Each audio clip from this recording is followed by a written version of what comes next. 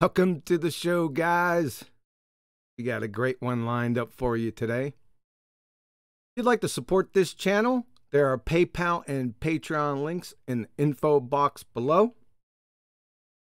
And I'd like to announce a new policy for BALLBUSTERS show, all shows going forward. So, you can read this also in the info box below this video. The audience is begging for a reasoned discussion, not a second-grade playground testosterone-saturated over-talking dumpster fire where nothing is established or affirmed, save for noise and utter chaos. Everyone entering the BALLBUSTERS Discord voice chat is clean-slated. That means any bad history between guests and panel members will be put aside and not spoken of. There are 3 zero-tolerance rules, however. Number 1, no ad homs. That is, attacking the man or woman in lieu of the argument. Number 2, no scattergunning. One topic at a time. Each will be exhausted to conclusion before moving to the next. And be prepared to support every claim. And finally, rule number 3, be polite. Speak slowly and coherently. If any of these 3 are violated, you will be server muted immediately, then kicked from the BALLBUSTERS voice chat. Any questions? Hopefully not. Let me let these guys loose. How's it going out there, BALLBUSTERS? Woo! Hey. Fantastic. Yo, what it is. Yo, what it is? What the heck? Listen, man. I'm chocolate saying it, right? I gotta be me, right? Just What's be up, you. That's all I want Yes, is sir. just to be you. What the heck was that? Always gonna be here. Yo, walking the dog. Yeah. Good evening, everyone. Saturday evening. What's going on out there? Black Swan. Saturday morning on my plane. Black Swan. Black Swan. Yep, the Black Swan and the very stubborn rebellion against the Black Swan. Even though people seem to understand it out there. Who's rebelling against it? Well, quite the contrary. I want to find somebody who can make us a little digital counter that counts down the days till ballers get it. Current estimates running at a year. That's awesome. We actually might need that because it seems like they Nathan- still don't get it. Nathan, they never argued that there was any geometrical horizon. They never did that. You know that. Right? Isn't it wonderful? Them denying the very tenets of their own religion. We never claimed we had a geometrical physical edge of a sphere for boats to go over. What kind of crazy world were you living in where we were arguing for a geometrical sphere? We've never done that. Oh, really? What about all these thousands of examples where you've done just that then? It's to the point where they're making me actually think about the Mandela now. Hi. Because it's like it never happened, right? So it's like a Mandela effect. It's Yeah, like they they're, never. No, but they're it trying to doesn't work. Jedi mind trick people into But thinking, hold we've on, never hold argued for on. that. The Mandela works on everything. This only works on the ballers. I think you're closer with Chocolate's Jedi mind trick. There is no geometric horizon here. What about this one in your Yeah. model? There is no geometric here. Yep, that's what it seems to me. I mean, when Rumpus, somebody who's clearly come on here and been arguing with us for years about his geometric horizon being physical, and then to say he never did, ever. I mean, if that's not an attempt at a Jedi mind trick, I don't know what is. But he did. We played the recording. But no, we don't. No, And he still denies it. we do. But we don't. But But we we don't. do. Yep. Yeah, maybe. Yes, for sure. No, not definitely. It doesn't matter. I'm 100% right. Well, can I plug the beautiful Betty Van Velsen's Discord server and say if you do want to join this chat, you can. There's a link below Quantum Erasers video, so if you want to join the live stream, you can answer the questions. The topics today are going to be flight and how it disproves. Well, I'll let QE get into it in the detail that he will, because that's going to be the first subject, so I'm not going to summarise it now. But also, obviously, the Black Swan, which we're already talking about now. So if you do want to join, click the link in the info box and join the FE Science versus Pseudoscience Discord server. Yes, we're going to start with flight today because last week I said, okay, we're going to do the Black Swan and flight, and we did the Black Swan, and there was no time left. So the only thing I could think of to fix that problem, to get through flight, because we wouldn't get through it again, is to go through flight, then the Black Swan. I thought that was a pretty good idea. What you think? Go for it. We ain't starting yet. I'm not ready. Maybe some time for super chats then? Please. Yeah, you got 2 super chats from Alexander, and he says, terminate the ball, and then thumbs up. And you got one from Emma UK, and she says, love it, and a heart, and wave, and pray. So. Take a shower. Well, they're watching and see what else you got, right? What else I got? Yeah, like is that Black Swan taking off in flight? Maybe. Boom, boom. Nice one, Betty. Yeah, I thought it made a nice bridge. But yeah. If you have someone like QE, he won't go for that, of course. Okay, can I give a quick shout out to Vitamin X in the chat? He says, these are not the geometric horizons you are looking for. That's the one. That's the one. Isn't it surprising how such a simple concept, which everyone knows, the horizon, can be so utterly mumbled and jumbled and fumbled and stumbled? I'm just sitting back thinking, what in the world are you people talking about? 2 horizons? 3 horizons? Does anyone see these horizons? Anyone? No, never. Never even spoke about different horizons. It was always the boats, the buildings, everything's always being obscured by the horizon. It's something is at the horizon. We've even been told that, oh, you can get to the horizon. It was never multiple horizons, 2, 3 horizons. What? I mean, Well, if it people was don't see that. chocolate, if it was chocolate, they would have said, okay, that boat is disappearing by the 2nd horizon. And that lighthouse is disappearing by the 3rd horizon. They never talked that way before. No, or better yet, the geometric horizon is the horizon you can't see. That's When the the one. hell has anybody said that before? That's the one. That's the one I really like. I heard it like 4 times last night. It's the one that's invisible. No one sees the geometric horizon. Boy, I got a shocker coming for you after flight. But yeah, good one, Chocolate. Yeah, that's the one that I was just like, wait a minute. Go ahead, Nathan. I was just going to say the nice, succinct summary is that they have asserted, by way of a model, that we have a geometric horizon. It's part and parcel of their model. And we don't have a geometric horizon. It's just as simple as that. It's not really that complicated when you boil it down. Obviously, you've got to have a reasonably good understanding of the modus tollens argument and how it's structured, so that you can extrapolate that out and defeat any arguments that come alongside it. If people take apart the logic of modus tollens, they're taking apart the logic that has the premise of the Earth being a sphere within the logical consistency. So I think it was Dark Star or someone similar tried to take apart the logic and said, well, your Q statement is false. It's like, well, the Q statement is related to your Bohr model.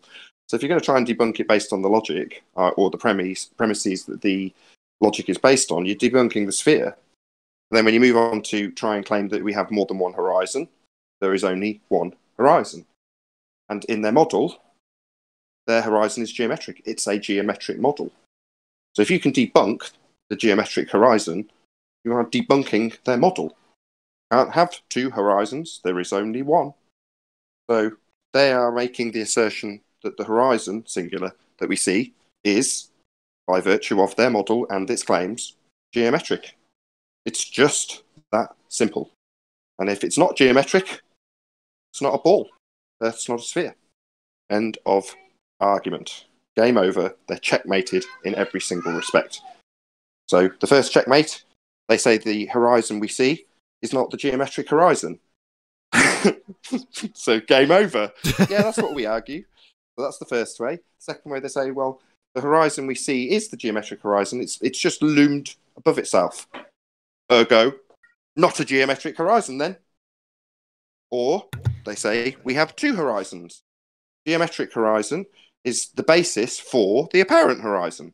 Redundant. Well, if it's a function of geometry, it's geometric, like their model. But it isn't. It's not where it is in the model, so it's not geometric.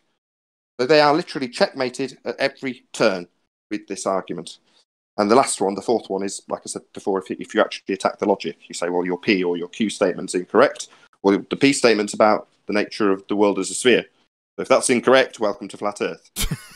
So they're screwed every single way. And we're going to bark about this for the next 12 months, I just know it. But it's because even though we're saying the globe side don't get it, some of our own side don't get it either. And when they do, they'll realise that we're debunking Earth geometry. That's the simple and most simple way you can summarise it. We're debunking globe geometry. Their horizon in their geometric model is obviously geometric, and we don't have one in reality. We've debunked it. Very well summarized, Nathan. Outstanding. Exactly. If I may add something to that. Go ahead. Yeah, let's think about it for a moment carefully. Ships going over the horizon. It is probably the very first argument that we were confronted with as little kids. The first thing they tell us is the primary argument. The geometrical horizon that you could imagine to be there if you basically don't understand how perspective and optics work. And yeah, we just got it. We got kind of their original argument. The primary conditioning. We got it. We got them now. We got them by the balls. And that's why this is so detrimental, and it has made them have to change up their argument, their strategy, what the data points they want to use, because again, nobody was talking about 3-4 horizons, 2 months ago, a year ago, 2 years ago. Nobody was talking about that. All of a sudden, we go right at the crucial point. The horizon. The horizon's always been the horizon. Okay?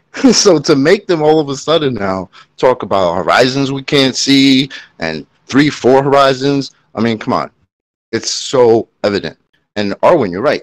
This is one of the first things, at least for me, that I remember hearing about, when people used to think it was flat. Oh, boats go over the curve, or the edge. And then they use that as the proof for the globe. Well, the boats aren't actually going over the edge, they're going over the curve. And then what they didn't tell you was it's actually the edge of the curve, right? The edge of their geometric horizon, of their ball. So yeah, this is the crucial point right here. Yep. I'm done. It's the original argument that they used as a rebuttal for common sense to dissuade us. It's what you tell your kid when you're at the beach. Yeah, it's the simple thing you tell your kid at the beach. Oh, look, you see that boat? It's disappearing because it's going over the curve, right? That's something even a kid can understand. That's why they put it that way. Now we've taken that curve, that edge of a sphere, and destroyed it. Showed that it's not an actual physical place. It's apparent. It's always been apparent. And that's the point. Chocolate, they hijacked perspective. Now they want it back. Nah. Backsies out here. Yeah. Can't change your radius. Can't take it back, man. And you can't just say and Jedi mind trick people into thinking, oh, well, we've never argued that. Yeah. We've all heard it. We've got it on tape. So I don't know how you guys think that works out, but anyway. This is Somebody exactly the premise in 1984 by Orwell. Was that, you know, they would switch. There was 3 main continents at war all the time, and each one of them would do this. They would say, well, East Asia has always been at war with Eurasia, or whatever the names were, I forget. And then they would switch it periodically, and people would say, oh yeah, it was always that way. Always. This is exactly what Orwell was talking about. They're trying to switch sides, take our side.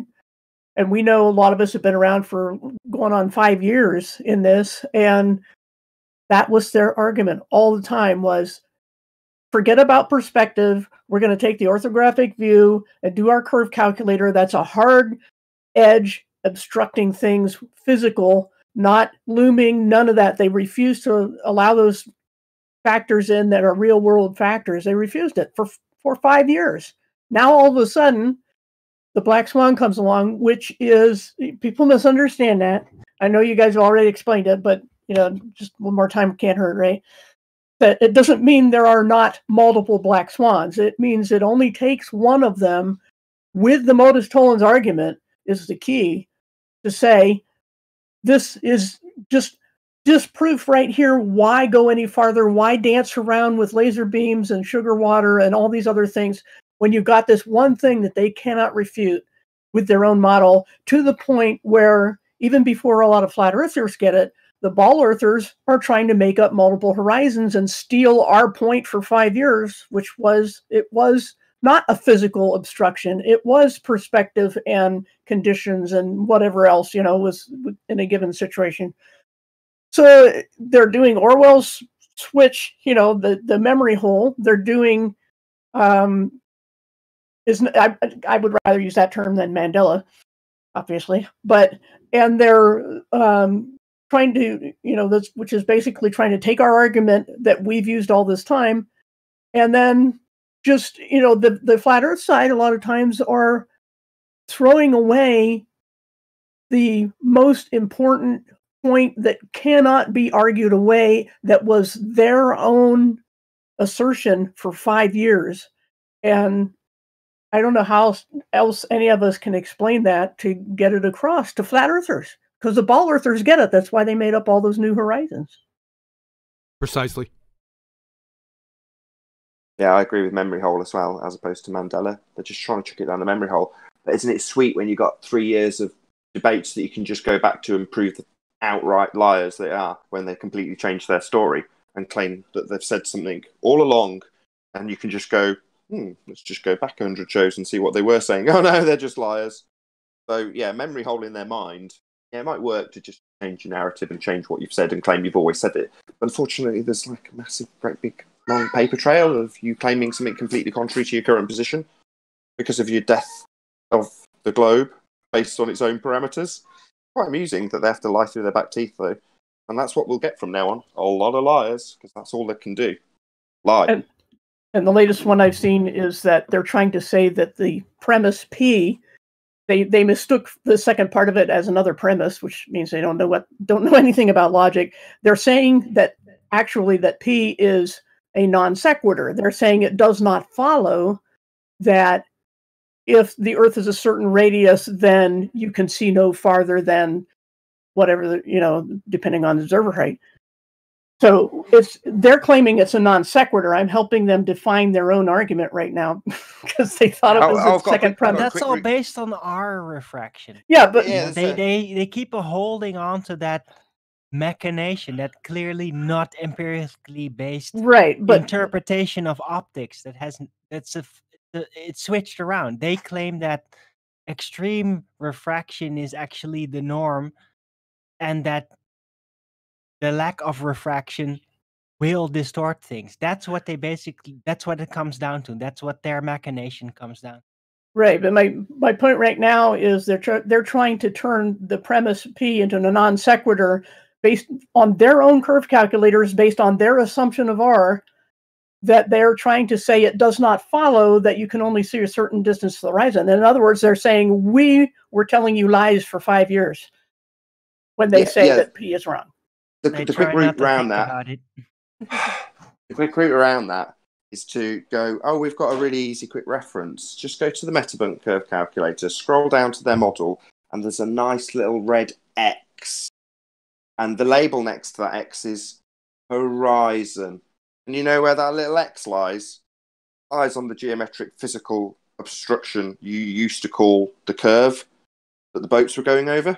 That's where that X is in your model. And it's there because it's a geometric model that's claiming that X obscures things in the distance. So if people now deny that they've actually been arguing for an Earth curve obstruction, just take them to that red X and go, that's your horizon. It's geometric. And if they say, no, we've got two, here's another, the horizon on this day is over here. You go, well, then it's number one, we've only got one horizon, got two. But number two, that's your horizon. This geometric horizon in your geometric model. And again, when they start to claim, no, the horizon is actually moving with the function of the geometry, and we label that function of geometry refraction. No. Your geometry refraction is based on the radius, which gives you the edge, the geometric edge, the one you don't have anymore. So it all falls to pieces. Yep. Yes, sir. I might take a little umbrage to their lying. I hate to use stereotype fallacies, but even taking that into account, I don't think collectively they're lying. I think this is a clear case of Hanlon's razor. Don't attribute to malice what can be explained by stupidity. I don't even think they know what they said back then. I think you're giving them too much credit, man.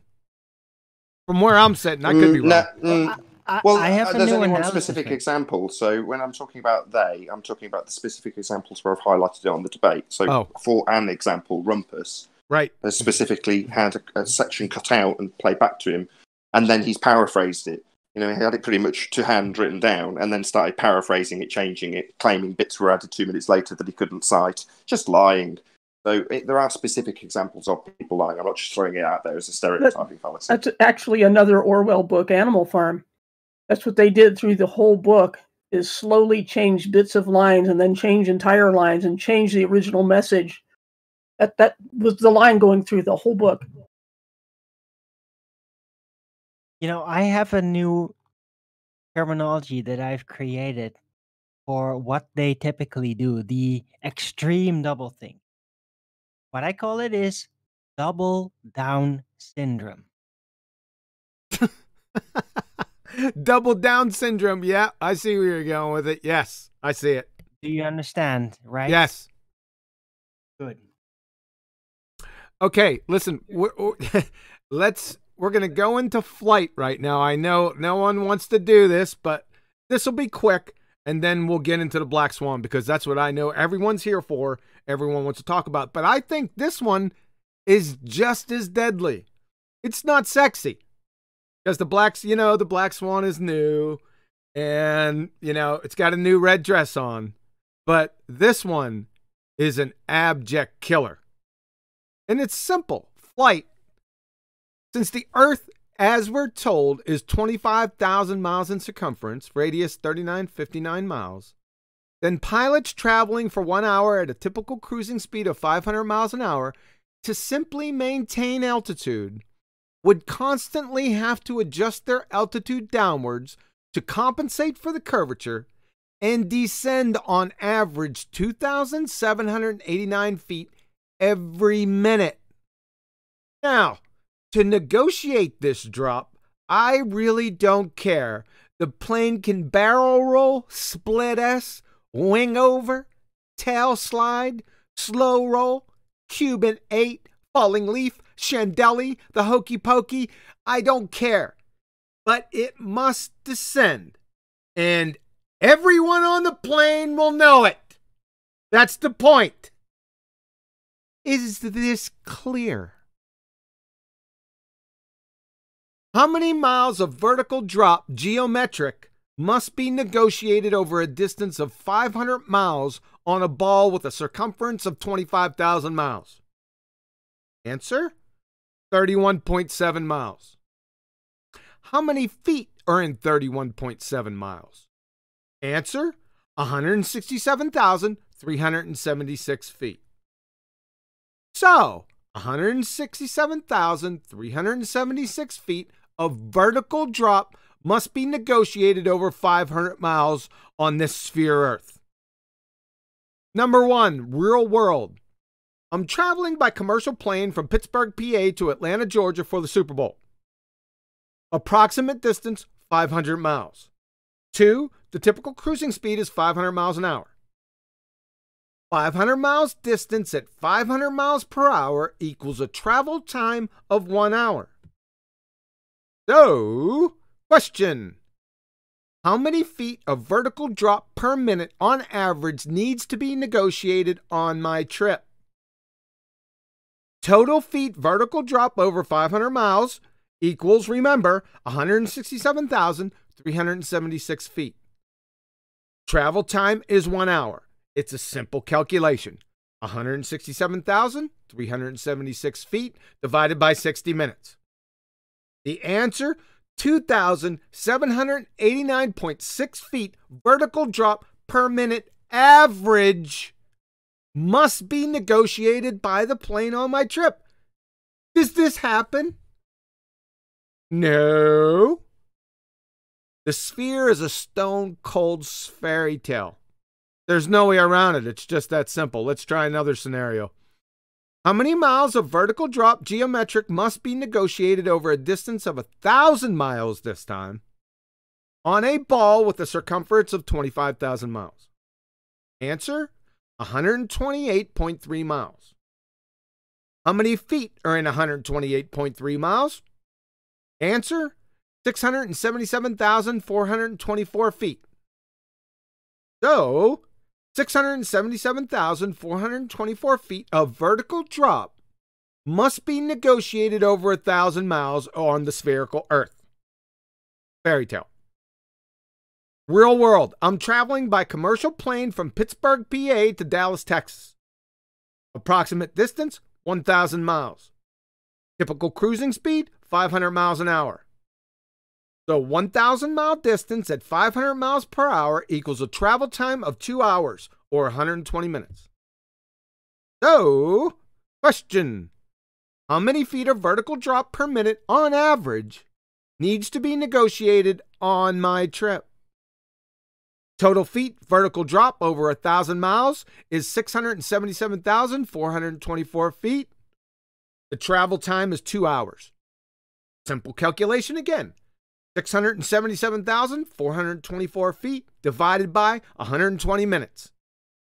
Answer: 5,645 feet vertical drop over a mile per minute average must be negotiated by the plane on my trip. Alice in Wonderland is more tenable than the ball-tard spinning space monkey religion. The prosecution rests. Simple. You live in a fairy tale. The end. Comments, questions?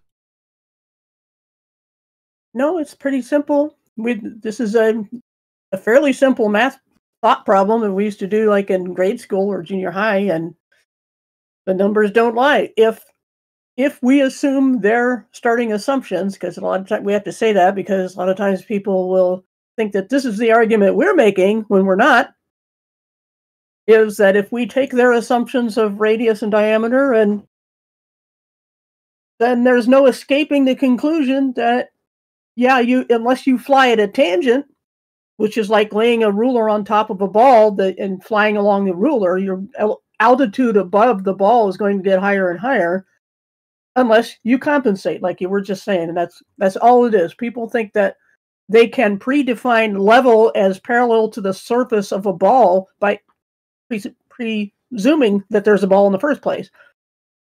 So circular reasoning begging the question, and they don't think about the fact that they don't see in the real world example that you used of a plane in flight that this is not what anybody does.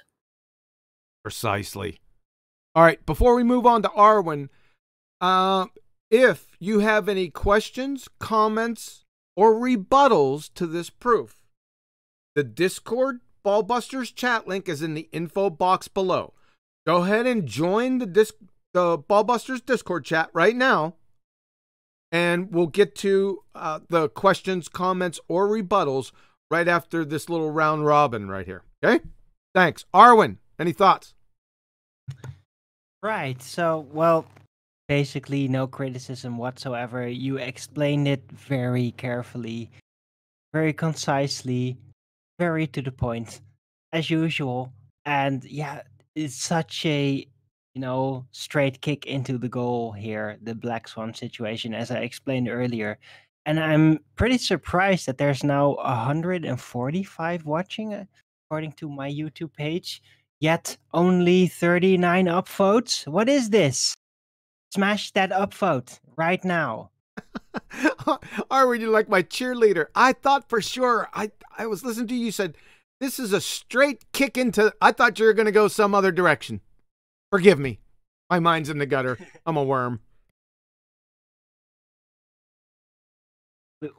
Yeah, the ballers rub off onto us, unfortunately. Chocolate, thoughts?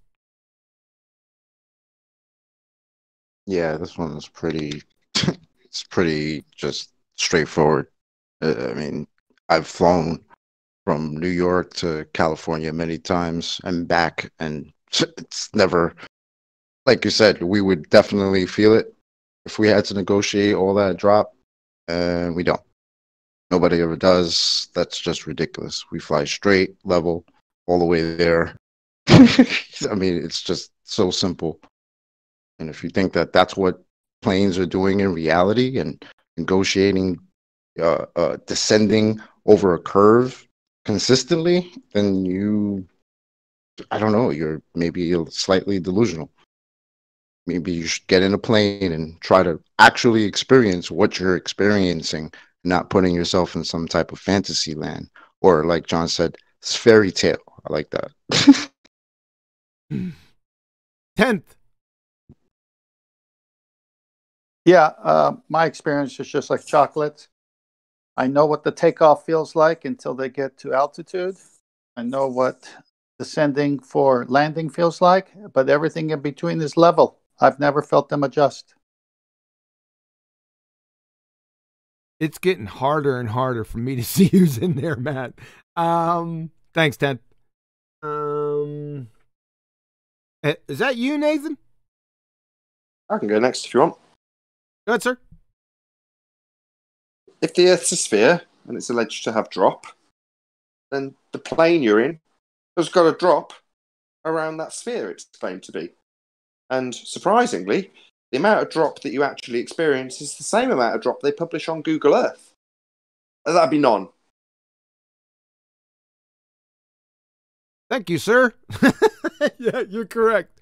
And if you could tell when I was first reading that statement out, remember when I first presented these flat earth proofs?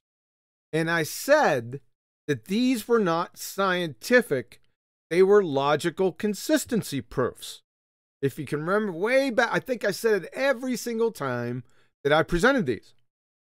You know what? I could put each one of these that we're going to do flight, we're going to do the Solar, we're going to do the ESSM Block 1, the Evolved Sea Sparrow, the Coriolis effect, and gas pressure. You know what I could do? I can weaponize each and every single one into a modus tollens. You guys know that? Wow, what a weird coincidence. That's such a weird coincidence. Sleeping Warrior and myself had exactly that conversation earlier today. Really? It started off with, yeah, Tony went, I could formulate all of our arguments into modus tollens.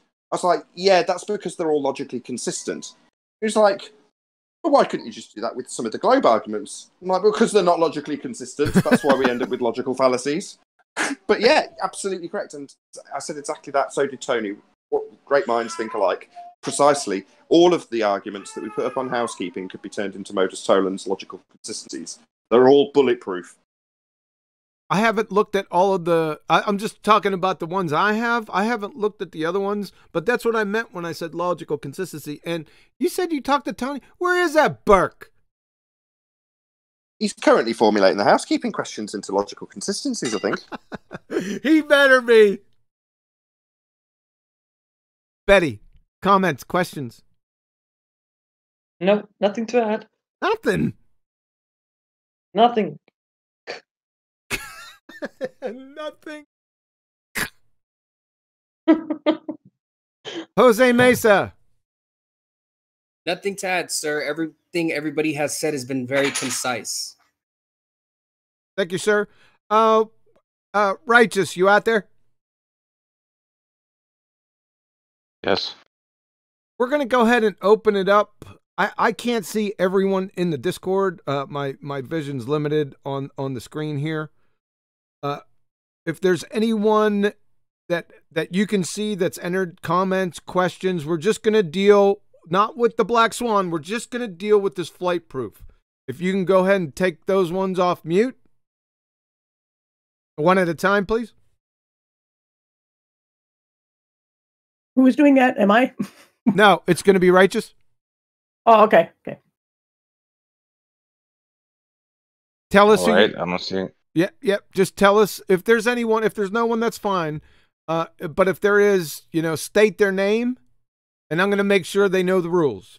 So, is there anyone in there? Well, there's Sean Hawkins, but he's only in text chat. Let me see if I can get him in. Only in BALLBUSTERS voice. Don't go chasing him in text. Okay.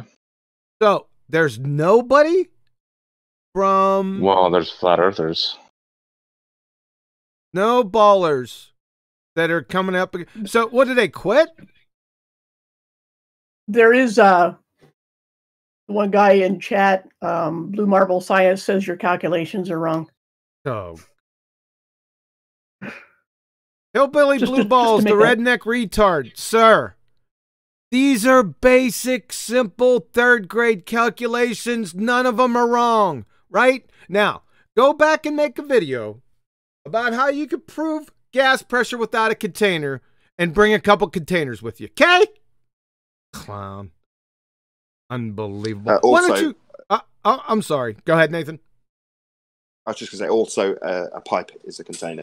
Just FYI. How about that clean slate? Yeah, I know. I just remembered that. Sorry. But he isn't in BALLBUSTERS voice chat, is he? It doesn't matter. Clean slated is clean slated. Well, I said everyone, let me just say it again.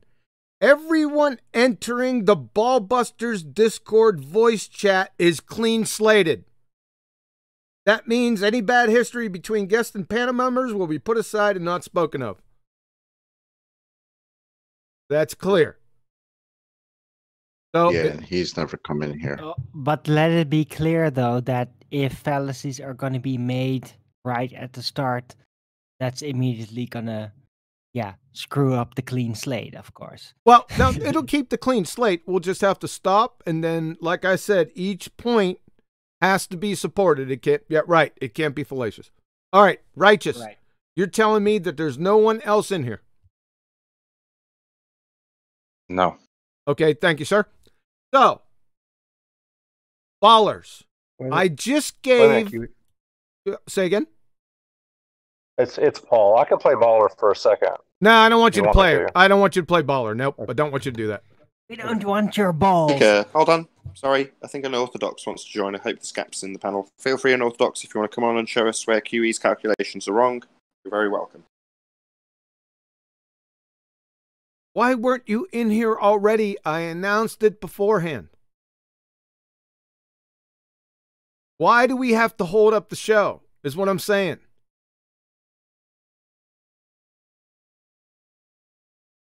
All right, do. Come on, Pete. Are we adults?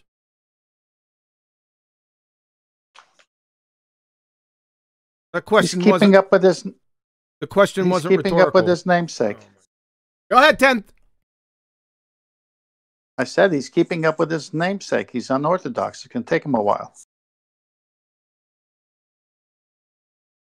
You should I think already we should move on. Say again? I think we should move on. He's Yeah. making some excuse in chat, so. Yeah, we're going to move on. So, this is what we all been. This is Black Swan scares the ball away.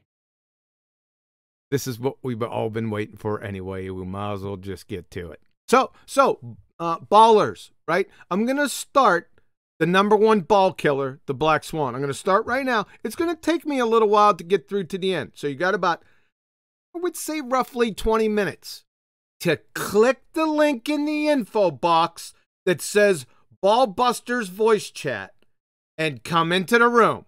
You'll be on mute. We'll get to you. Okay? So, let's begin. The foundation, the sole foundation of the Black Swan argument is the horizon. It's just as simple as that. I've got 4 definitions here.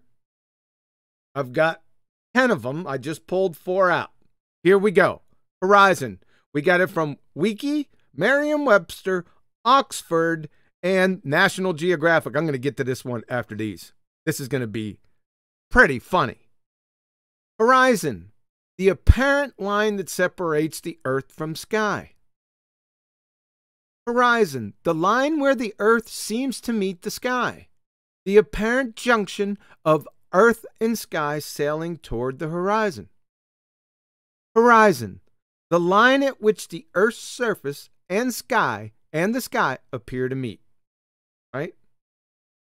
From National Geographic, listen up to everyone that's been saying for the past, I think it's been 3 days now I've heard this, that we have 2 horizons. The apparent horizon, the one we see, and the geometric horizon, we can't see that one. Listen closely. National Geographic.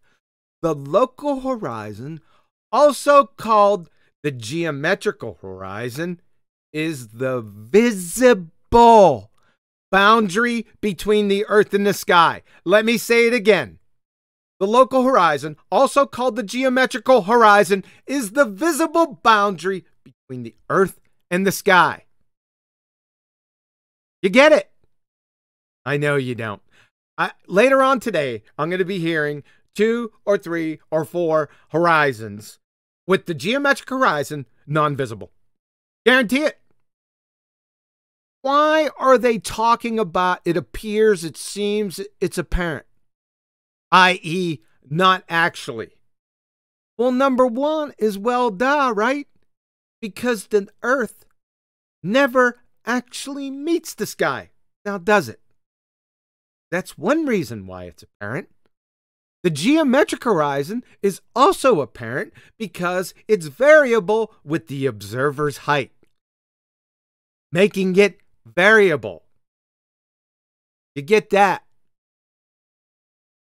What can obstruct, obfuscate, or obscure the geometric horizon, you may ask?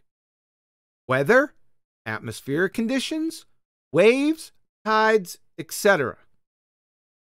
The horizon, this is a key point. Listen closely. The horizon can never be more than, when I say horizon, I'm saying geometric horizon, okay? Let me start over. The geometric horizon can never be more than, never be more than 1.225 times the square root of the observer's height in feet. It can be closer than 1.225 times the square root of the observer's height in feet due to weather, atmospheric conditions, waves, and tides. Do you follow this? You don't. I know you don't. However, on a ball-tard ball, the geometric horizon, again, can be no more than what its geometric constraints allow. It's based on the observer's height and radius. aka apparent. From Andrew Thomas Young, San Diego State University, Astronomy Department. If h is in meters, that makes the distance to the geometric horizon 3.57 kilometers times the square root of the height of the eye in meters, or about 1.23 miles times the square root of the eye height in feet. Any questions? This is pretty cut and dry. Obviously not. But here again. Thank you. Yeah, I could stop there, right? No, go ahead. But you know what? That's a good stop, Paula, because this is a very important point before we move on to the argument. Questions, comments, Paula, go. Well, I was just going to say that this is what we said at the start, with the fact that their own curve calculator with their presupposed radius of the Earth and physical obstruction based on the radius of the Earth, this is their model, their insistence for 5 years, that they come up with these calculations, even no matter how involved the calculations are for server height, etc., and the height of the object you're trying to view. The point is that they themselves set the limitation of how far you can see. That's why they're trying to do that, is because boats go over the horizon. So it's hidden by something physical has been their argument for 5 years. Thanks. Arwen? Yeah, I can only add to that. Just there's nowhere left to go. They can try to double think their way out of this in order to perceive some kind of victory by showing us how they master our argument, right? But in the end, yeah, they're still left without their original conditioning argument. And how they're going to proceed from this point on, yeah, it's going to be a lot of double think from now on. They're doubling down, Arwen. Yep, double down syndrome. Chocolate.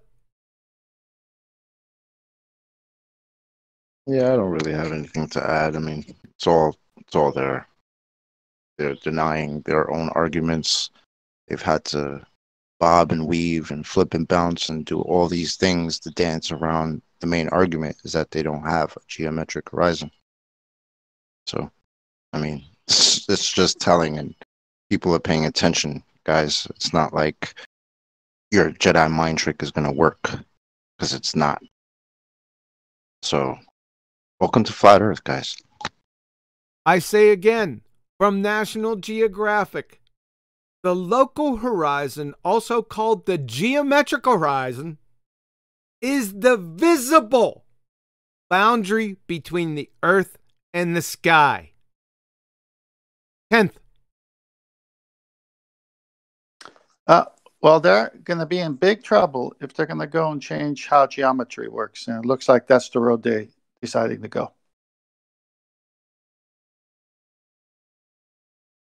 Nathan, sir. Well, their concession or defence, depending on how you want to phrase it, is our victory. So their model's geometric. It has a geometric horizon, and any of the refraction values that they're going to extrapolate out start with the geometry and the geometric horizon. As I said earlier, it's marked on the Metabunk site with a nice X and the word horizon. As soon as they argue it's not where it's supposed to be because of a refractive effect, then it's no longer the geometric horizon.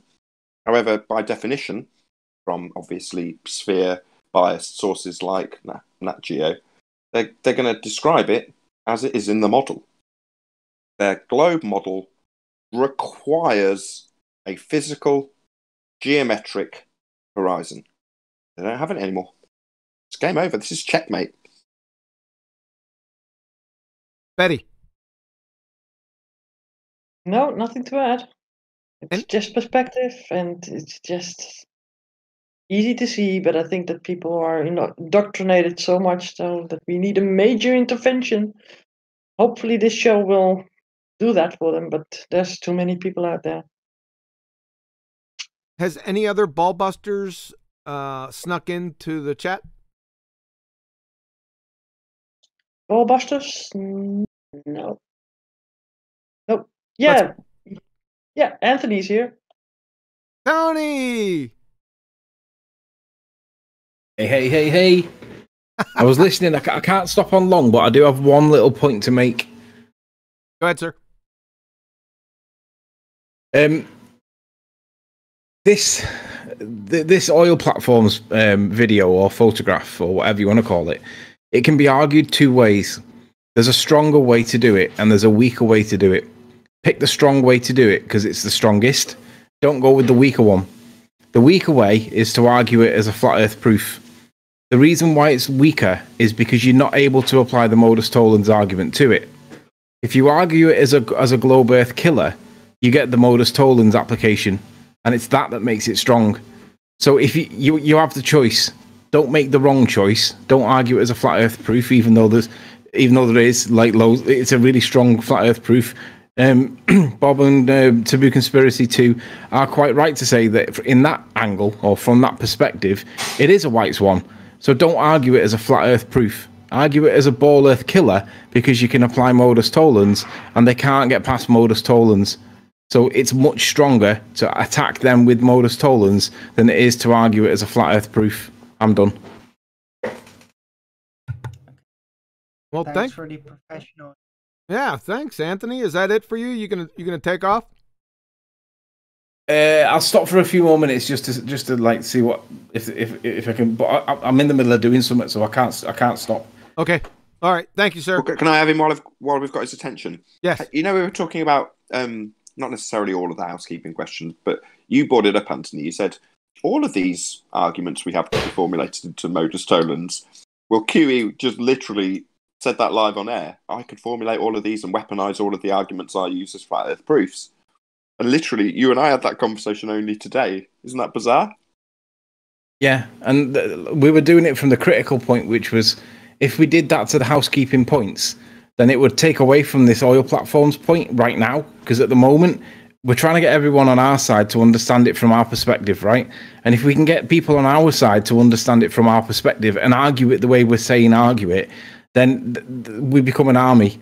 If we argue it the other way, which is as a flat earth proof, it just becomes a flat earth proof according to Nathan or according to me or according to the person that's arguing it, and there's nothing behind it. So stick it to a ball earth killer, apply modus tollens to it, and we win. And when we think that people have got their heads around it enough, and we see people arguing it in debates on other channels and whatnot, and they're getting it right, then we'll apply it to all the other housekeeping points, and then we've got a boatload of modus tollens arguments that we can use time and time again, because they can't get past the logic. But if we argue it as a flat earth proof, then they can get past it if they say, it's only because Mitchell from Australia said it, but they can't do that when it's modus tollens. So just let's get everyone singing on the same song sheet for the minute. We're all singing the same song, and once we realise that our side get it and it's being used properly, then we'll do it to all the other proofs, and then they can't get past the logic. So it's so powerful that they're dead, and it removes the person that's presenting the argument out of it. So it's no longer in the opinion of Nathan Oakley. No, modus tollens, bitches, and they can't. It's just so powerful. Solidarity. Anthony's preaching solidarity. I love it. Anything else?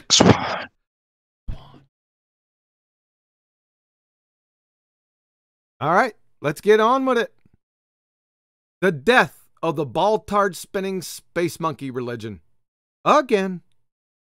If the Earth is a sphere with a radius of 3959 miles, then every horizon distance measurement must be no more than 1.225 times the square root of the observer's height in feet.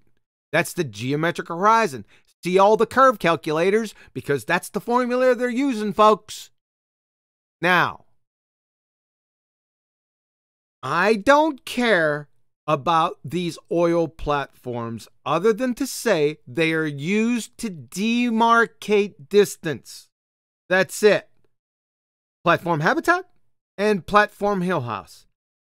I don't care if there's a Chinese Superman riding a pink hobbled unicorn with the tutu on that's being refracted off the cranes or any other part of either of these platforms. It is not the argument. The argument is this line behind the platforms called the horizon. That is the argument. Anything else, the oil platforms, the water, the color of the water, the boat that the ballers think this is, I don't care. It is red herring fallacy to the argument. The argument is the horizon behind the platforms, especially behind the 9.41 miles. The observer's height in this picture right here was 1 foot. You'll see that in the Black Swan photo, I gave them 5 feet, right? Just so there wouldn't be any arguments over that and we can move on. It doesn't matter anyway. However, it actually was 1 foot. If you watch the original video, it's pretty clear. The distance to the horizon is greater than 9.41 miles. Everyone could see it. This is 9.41 miles from the observer. The horizon is greater than 9.41 miles. There, it is behind it. Even a 5-foot observer height, like I used in the Black Swan photo below, we'll see it here in a second. Even at 5 feet, the maximum distance to the geometric horizon is 2.73 miles. So it's not precise, but it should be way up here, being that this is 6.21 miles. But I'm just guessing, but it should be way up here. Even if you were standing 35 feet, which is ridiculous, observer's height, distance at the shore, the maximum distance to the geometric horizon is 7.24 miles. So if you were standing here at 35 feet, the horizon should be between Platform Hill House at 6.21 miles and Platform Habitat at 9.41 miles. It should be at 7.23 miles. This is pretty easy to understand. Should be no problems with this. The actual argument. Flat earthers. When you challenge others, mainly ballers, with this argument, you have to, you must get them to repeat the actual argument that's brought against them. That way, they're not going to be able to divert away around to anything else, because this is pretty clear. Modus tollens, holy shnikes, this is going to leave a mark. If P, then Q, not Q, therefore not P. If the Earth is a sphere with a radius of 3959 miles, P, then every horizon distance measurement must be no more than 1.225 times the square root of the observer's height in feet, Q. Not Q, because we have a horizon distance greater than 9.41 miles. Therefore not P, i.e. the Earth is not a sphere. The ball tart spinning space monkey community, please allow me to introduce to you your Black Plague, the Black Swan. There it is. Bye-bye, ball. Questions, comments? That isn't pronounced boo Bible. Sorry. But yeah. And there's still people in the chat going, but wait a minute, your definition said that, and then they twist it completely the opposite of what you said, that it is an apparent horizon and this and that. But the point again is that if boats go over the horizon or oil rigs go over the horizon and disappear bottom up, it's because of physical obstruction, then they can't have their ball. That's their own stipulation, applying logic to their own argument and their maximum distance to the horizon, and that they've tried to give up now. And now they're divided on this now, because there's still people in the chat going, just saying the opposite of that. There's some of them are saying, yes, it is a physical thing. Some of it are saying it's not. Some of them are flip-flopping, like you've already mentioned before. And it's just crazy. And it's all because they must find a way out of this predicament, and they can't because it's logically airtight, it's observationally airtight, because we have the nice thing about this picture is that those platforms aren't moving, and their location is very precise, and the horizon line is obviously beyond. Therefore, the horizon is not hiding them, as has been their claim that it must all these years, and suddenly they can't do it now. So that's just sheer desperation to the point of either misnaming the argument, the modus tollens, as if the premise has two premises in it and some such things like that. It's just sheer desperation. I don't know what else to call it. Checkmate. Weakness is just pain leaving the body. Arwen. Yeah, it's all about getting over. That's what it's always been about. And for some people, it just takes a very, very, very long time. And they have all this intelligence available to them. And then, well, their denial basically utilizes their intelligence to, fend off the possibility that they were wrong, basically. That's what it's all about. And that's what's mostly what the ballers we know and love or loathe and despise, depends on the moment. That's what they're all about. Thank you, Tony.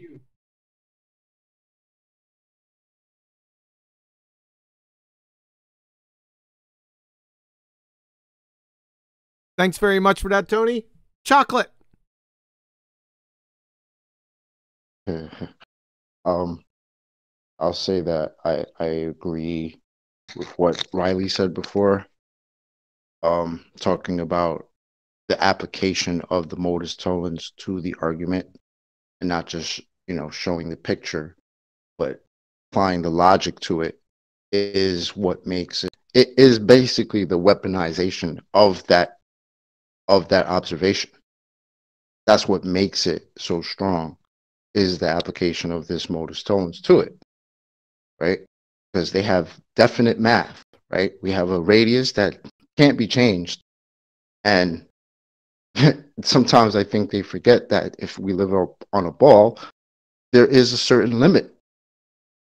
And that's what we're saying. Like, yeah, you could have a horizon shorter distance, but you have a limit. And that limit is far exceeded in this observation. I don't know how much more simply it can be put to you guys. And this limit makes it so that this ball just cannot exist if it has a radius of 3,959 miles. I mean, it's the simplest breakdown of this argument. And therefore, it can't be a ball with a radius of that number. It's just not possible. So, yeah, it's applying this argument to this observation that destroys it. And yeah, it's a globe killer. So, yeah, shit. Reminder, this photo isn't an anomaly. You can't have a geometric anomaly. That's an oxymoron, a contradiction in terms. That was one of their latest fiascos. 10th.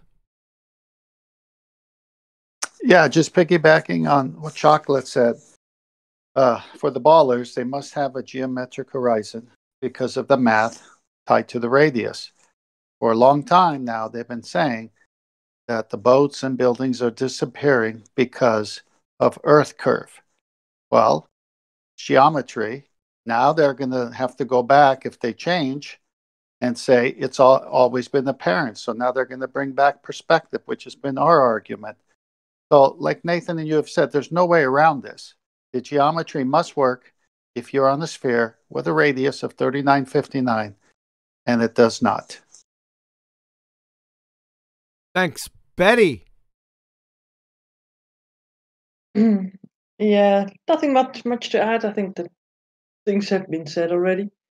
I got a super chat for you that someone super chatted like It was Eagle Plane and Anchor, and he posted a sticker and says knockout. So it's a knockout for the ball. Appreciate that, sir. You got it right. Keep on pushing on. Nathan, sir. I like the chess analogy best with the Black Swan, because I don't know if you guys play chess or not, but you slowly move your positions, and all of the pieces that are on the board are the same pieces we've always had, but they've just been positioned differently. And now, by using it, I go off the back of what Anthony said, as a globe killer rather than the flat Earth proof.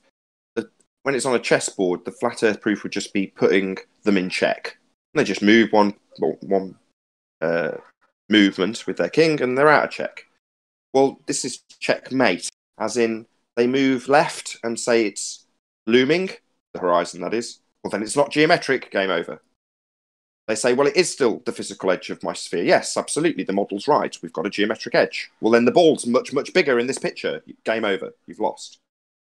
So there's several pieces around this geometric horizon. And I think that the thing that I'm slowly starting to realise they don't appreciate is that when you say the word geometric, it doesn't suddenly mean that you can infer some sort of optical effect to the geometric effect.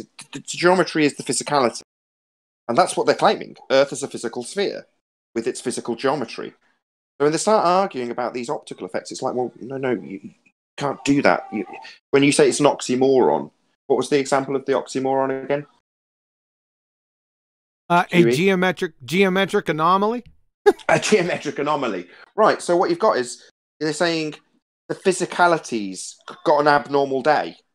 It's like saying someone stuck a pump in the earth today and pumped it up. It'll deflate tomorrow. It's just an anomaly. No, your physicality, the geometry, and its singular horizon are fixed and the tenets of your religion. So if you start deviating away from geometry into optics, then you're no longer talking about geometry and you've lost, because our point is the horizon isn't geometric. So arguing it for it not being geometric with some optical phenomena that you'll extract from the geometry anyway isn't giving you what you need to solve this problem, which is a physical edge to a sphere. Basically, the tenets of your religion. The thing you've been arguing about with us for 4 or 5 years. Relinquishing it is your loss and our win. So, like I say, it's checkmate, as opposed to using it and just saying, look, you can see much further. Clearly, the Earth looks and presents itself as it is, flat in this image. Well, they only move one step left and say, refraction. But as soon as you say, no, the geometric model that you have and its physicality says the horizon can't be beyond this point. That's physically impossible. Well, no, but optically it's possible. Well, no. Geometrically, mate, the physicality of the ball you think we're on, that's got its limits. They're nothing to do with the optics. Purely down to its physicality. As soon as you start diddling with it, you've lost, because you're relinquishing the very heart and soul of your religious belief in a globe Earth. When you relinquish the geometry of it, that's the base. That's what it is, a geometric model of Earth, which we don't live on. Don't have a geometric horizon. Game over, checkmate. Beautiful. Tony, last call.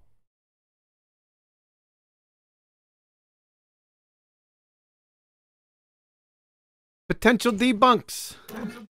Oh, I thought I heard somebody. Tony, is that you? Yeah, last call. Just want to reiterate my point again. Don't argue it as a flat Earth proof. It's the weaker position.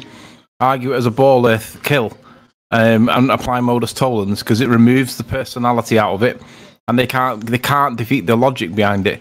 And the evidence is incontrovertible. It proves that the horizon is miles away and it's miles out. So don't argue it as a flat Earth proof. Take the stronger, the better position, the strong position, and win. I'm done. Can you just tape that audio and put it in the side chat, and then whenever you can leave, and then we'll just hit that whenever we say Tony? Sure. I just want to. It's just worth pointing out the difference between the two positions, like many times, because if we see people arguing it the better way, then we win, because we become united on it, and it removes personality from it always. So it doesn't become Quantum Eraser's Black Swan anymore. It becomes modus tollens. Beat that, bitches. Can I just add something to that? Which is, there is a stronger way to argue it, which is to argue it as a globe killer rather than Earth proof. That's the stronger position. I just wanted to add that because I don't think Tony made that clear. I did. That was exactly what I said. Yes, and that's what I titled it right from the beginning. So we're on the same sheet. Yes. All right, potential debunks. We already went over the first one initially, that BMLSB 69 isn't 1 foot. I'm not going to play the video. The original video is in the info box below. You can go ahead and review it or see the collector's edition. He is clearly right around 1 foot, give or take a few. Number 2, there's land or islands behind the platforms. Again, see the BALLBUSTER or the Globebusters. See the Globe Killer Collector's Edition. I go over the land issue both in the video and on Google Earth. Number 3, you can't see the horizon. You have some serious eye issues. I would suggest an ophthalmologist appointment ASAP. Number 4, white swans. This is also taken from BMLSB 69, and it was taken 19 December 2016, while the Black Swan was taken in October, so just a couple months later. Doesn't really matter. It's not a big deal. It has nothing to do with my argument. Please see my argument and then take a look at this picture and then provide your argument, and you'll see that it's non sequitur. I don't really care what's going on here. The sea was angry that day, my friends. Right? I don't really care. Has nothing to do with my argument. If I may for a second intervene for just a few seconds, I think that in that photo, it seems like the refraction in the overall air was significantly increased because the gray soup, the backdrop layer, seems to be apparently much closer by, and yeah, there's more concealed behind the apparent horizon, which seems a lot closer by. Yeah, it's a good point. There is a lot of shenanigans going on here. More, even, how about the ones we don't know? I mean, just let alone the ones that we do, the ones we don't know. There's obviously atmospheric effects here. The waves, the tide. There are obvious things, but the point is, it has nothing to do with my argument, is what I'm trying to state. Yeah, there may be some shoaling going on. Sure. Now, I was taking a closer look. I went through this presentation just to make sure everything was formatted, everything was good to go last night, and I took a look at this picture a little closer, and do you know that this is a black swan? Now, I can't be precise, right?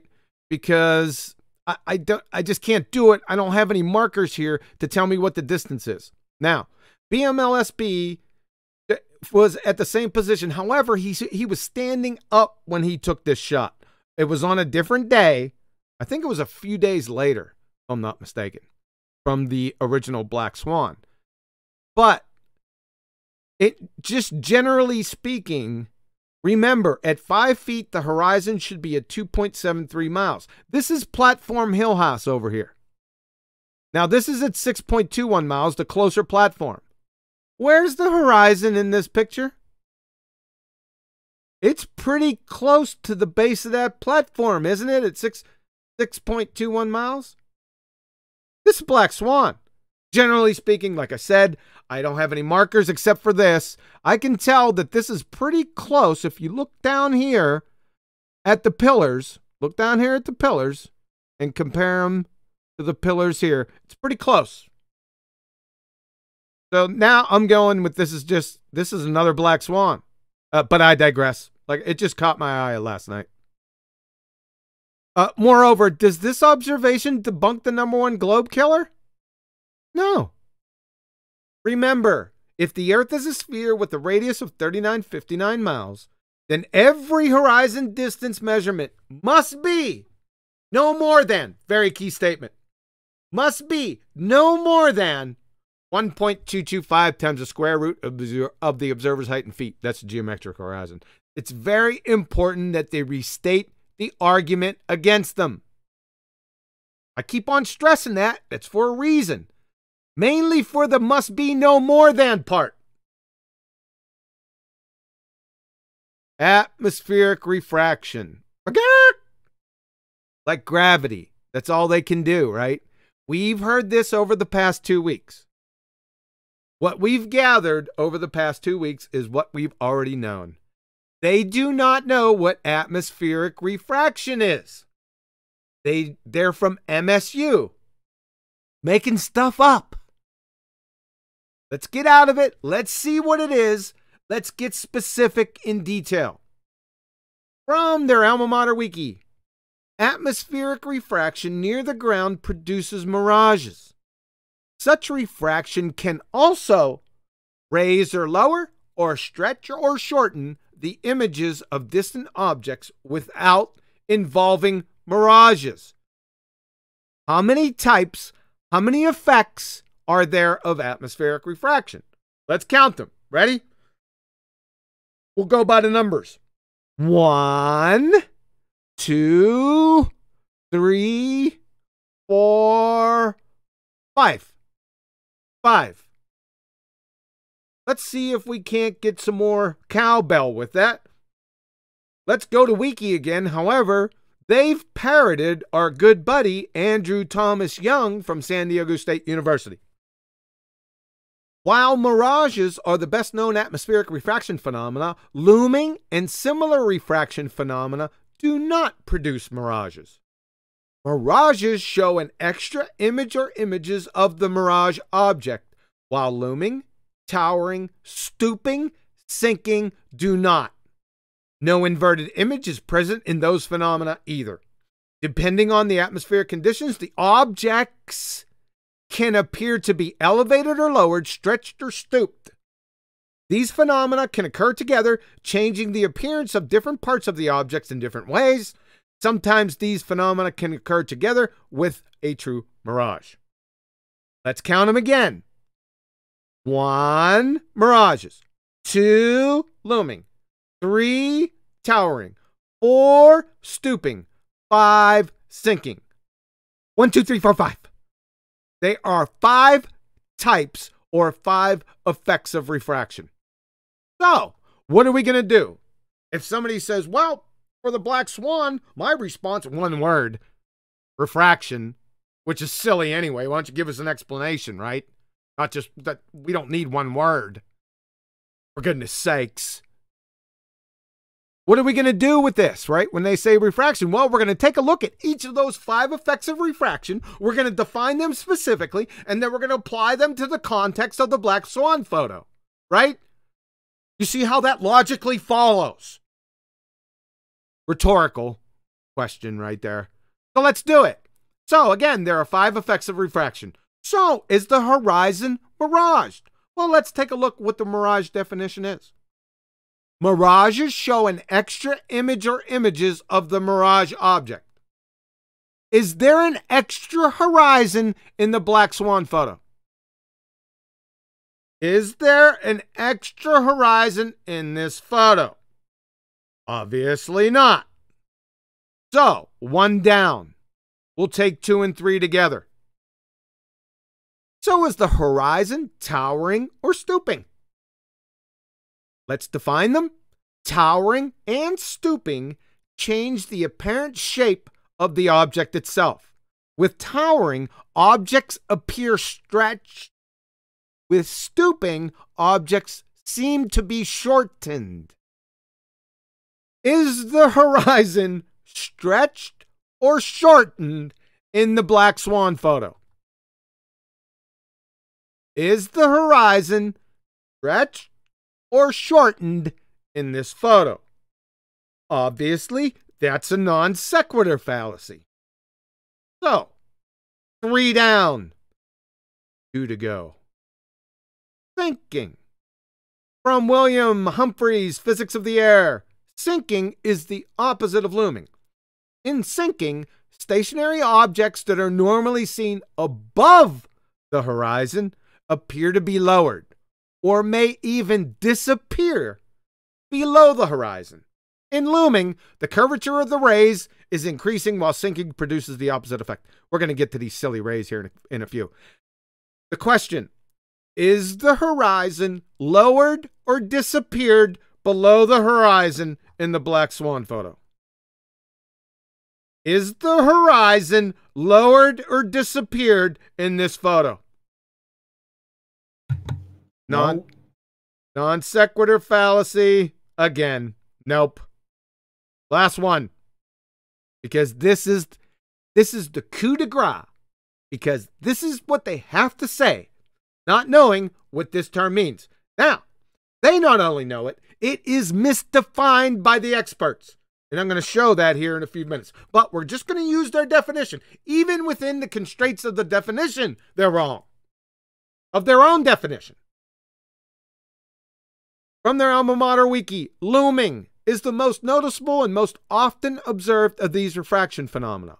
It is an abnormally large refraction of the object that increases the apparent elevation of the distant objects and sometimes allows an observer to see objects that are located below the horizon under normal conditions. Let's get our good buddy Andrew Thomas Young from San Diego State University, the subject matter expert, to state what looming is. Looming, the appearance above the horizon of a distant object that would normally be hidden below it. Now, we're going to hold off on the second part of the definition, and we'll get to that below. All we need is the top definition right here. Is the horizon appearing above the horizon in the black swan photo? Is the horizon appearing above the horizon in this photo? No. Non sequitur fallacy from the Black Lagoon. They don't know what looming is. That's 5 out of 5. You are out, ballers. Your ball is dead. You don't even know what the 5 effects of refraction are. Atmospheric refraction, right? You don't know them. You don't know what atmospheric refraction is, period. You just, refraction. You don't know what it means. It's clear and obvious. By the way, the frigging horizon doesn't ever loom. Ever, ever, ever. Not even in your own definition, it doesn't. Now we're going to take the second part of this definition and take it to the woodshed and bludgeon it senseless. This effect, looming, is caused by unusually large terrestrial refraction. We could just stop right there, right? Terrestrial refraction, what? What's that? Mike Discipline. Terrestrial refraction. This is a stone cold begging the question fallacy. I'll show you. Does light refract? Yeah. Is that the same that can be accounted for by terrestrial refraction? Answer, nope. Keyword terrestrial. You see, terrestrial refraction already assumes a sphere. That is, the calculations already assume the radius of the Earth. That is curvature. Again, from our good buddy, the subject matter expert, Andrew Thomas Young, San Diego State University. The atmosphere is also curved as it follows the shape of the Earth. In the calculations below, we'll adopt a rough value of 6,400 kilometers as the radius of curvature to make the calculation simple. Kaboom! You see this, Professor? You're assuming the premise, atmosphere is curved, which is a tear-jerking belly laugher. Gas is curving, yeah. Then by proxy, Earth curvature, to prove the conclusion true, that being terrestrial refraction. Then looming. That's a textbook begging the question fallacy, circular banjo, do-si-do. Right?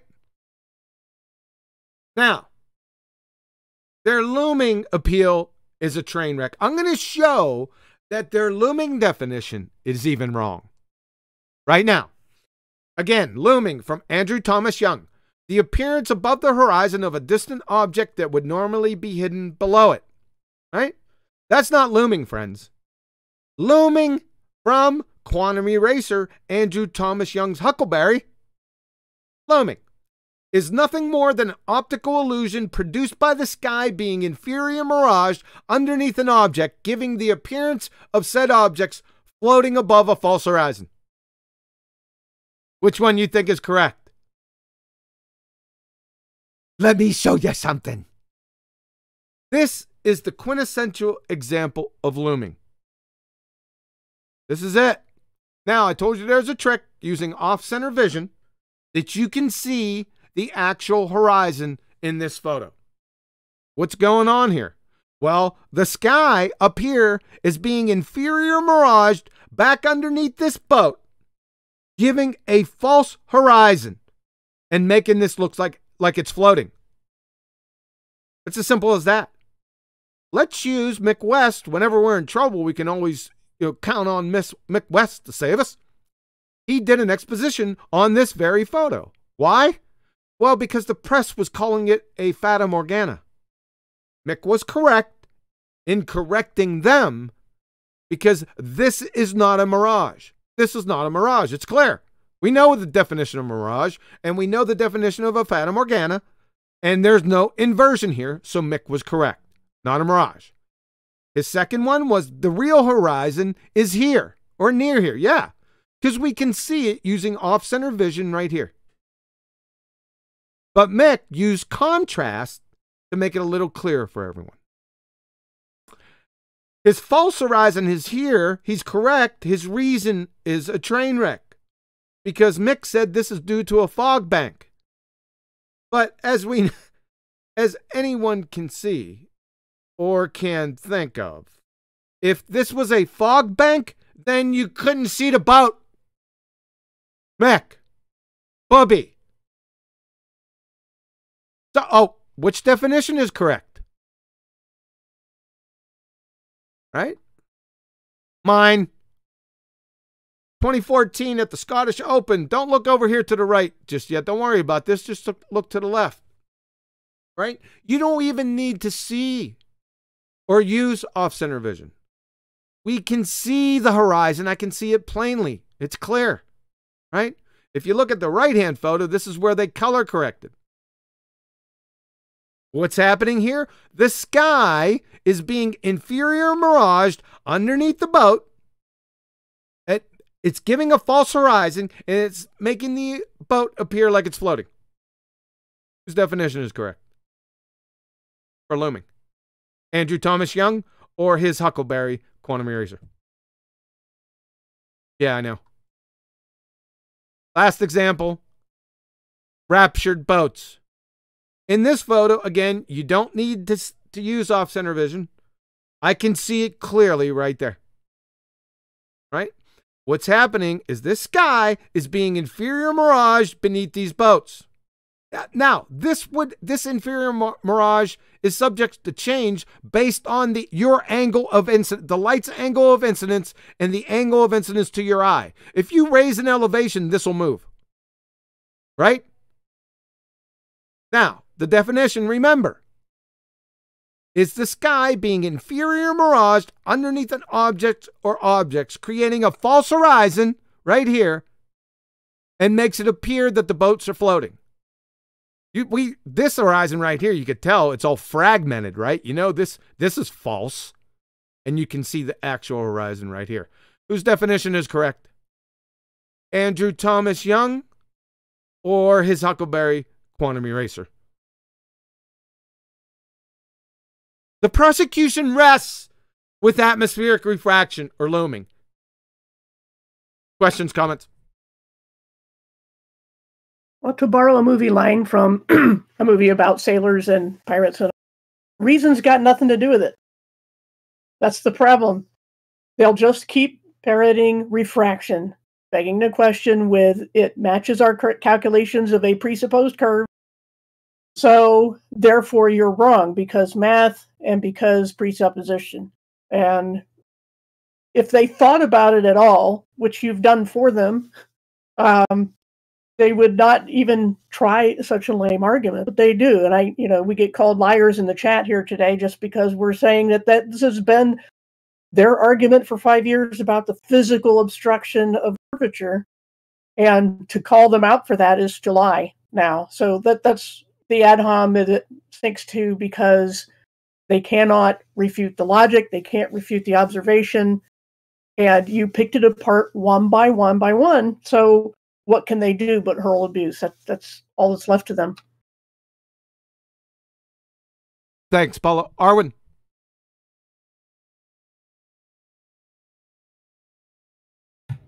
Yeah, nothing much to add, really.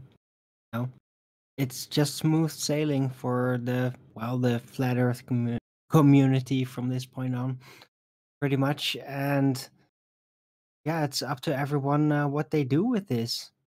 We got them by the balls. We got them by the foundation, and yeah, it's just gonna be a lot of clowning around and crayon munching, as you like to call it. So, yeah. Thanks, Arwen. Tony, should we treat this as a ball killer rather than a flat Earth proof?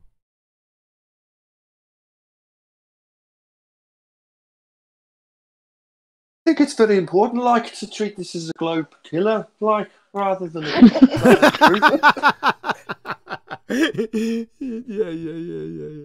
Yeah. That was good. Chocolate, that was good. Chocolate, go ahead. I mean, yeah, it's a wrap, man. I don't not much else to say. I mean, go ahead, keep denying what you guys argued for years and years. Like, I mean, even now today, some of you will argue it's physical, some of you won't. I mean, it's just evident that you're flailing.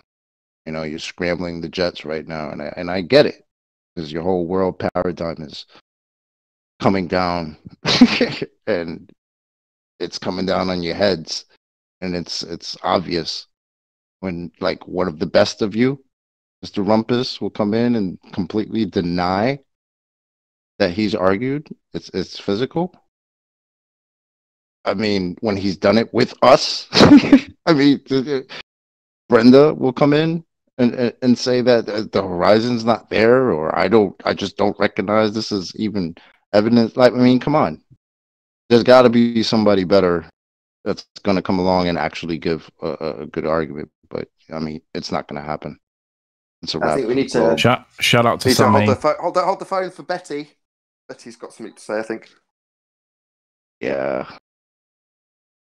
Yeah, you got a really big super chat from Sam Hine. I think he's really pleased with the Globe Killer. Hey, Sam, what's happening, man? Haven't seen you in a coon's age, man. Congratulations on your daughter, brother. Thank you. Yeah, shout out to Sam. It might be the beginning of a new treadmill, John. Hey, don't you be talking about my treadmill. It just to let everyone know, my treadmill gave up the ghost after 13 years and thousands of miles. So the wake will be after this, Ballbusters. Tony, you can. Okay, hold on. Hold on. You think of having traveled thousands of miles. You actually went absolutely nowhere. Yeah, that's the god awful paradox of it. He went round and round and round, didn't he? Hey, this trip's not over. That's an inside joke. No one's gonna get that. Tony, I heard you rumbling in the background. Go ahead, sir. I was just shouting out Sammy. I just wanted to say the ballers in chat, M. Scott Veach, and a few other people, they're complaining that the distance to the horizon can change because of looming. Well, even though looming doesn't apply the way you claim it applies, even if it did, the horizon itself would never change its distance. It would only ever change its perceived vertical alignment relative to everything else around it. You wouldn't actually get the physical geometric horizon that's now apparent appearing behind the platforms. It would always be in front of the platforms. It would just be loomed up because it's supposed to be geometric.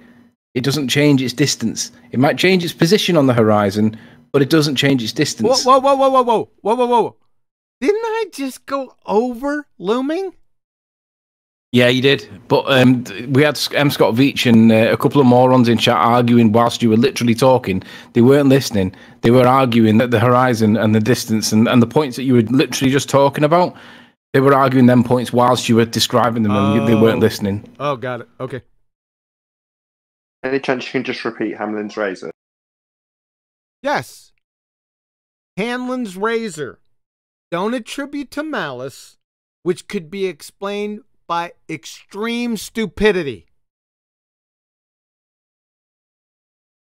Yeah, but I think we should have an exception for certain people because there are certain people that are obviously pushing deception. Scott Veach, Daddy's an astronaut, lying to everybody. The Rumpus lying through his teeth. Brenda, when it's a flat Earth proof, she can't find the horizon, but when she knows it's a ball Earth proof, she can find it like a motherfucker. These are the people that are pushing dishonesty, and it's worth pointing that out. But to most people, yeah, you can get stuff wrong. I get stuff wrong. Nathan gets stuff wrong. We make mistakes, so it applies to most normies like us. But it doesn't apply to these idiots that keep coming in time and time again for no good apparent reason and arguing their religious views. Well, it's double down syndrome. What? Yep, right. It is. That's okay. They are in written chat. Folks, if you have a problem and you want to stand up for your ball Earth, no problem. See the info box below. There is a link to the voice chat here in BALLBUSTERS. We'll welcome you in. There are 3 zero tolerance rules. There will be no ad homs. This is from both sides now.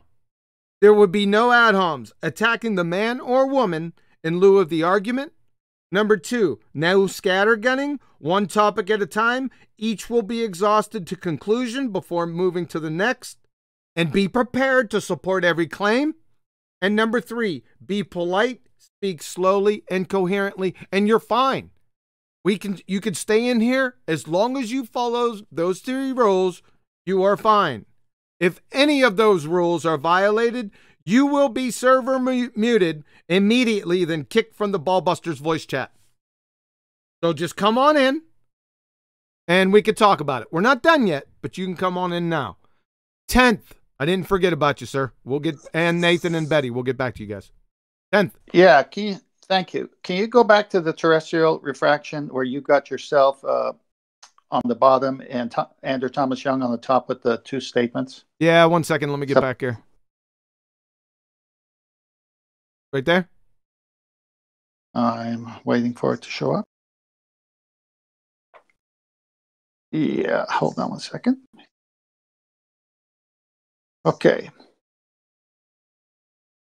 No, I guess it was the other one where he gave the... I actually do like this one a lot, but the other one where he says the atmosphere is curved with the terrestrial refraction. Oh, right. I got you. Yep. 1 second. Right here.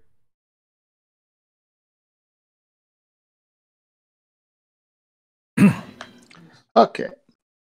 So they're already saying it's a curve. The sky, the atmosphere, even though gases can't curve, but that's their rhetoric. It's all curving. Well, curving over what? Well, the sphere Earth with a radius of 3959. So right here, they're creating a trap for themselves because now they got to go by the radius, which is geometry. So if they want to live in this world of curvature, then they've got to stick to the curvature geometry. And this is what the Black Swan does. It shows that curvature geometry doesn't work.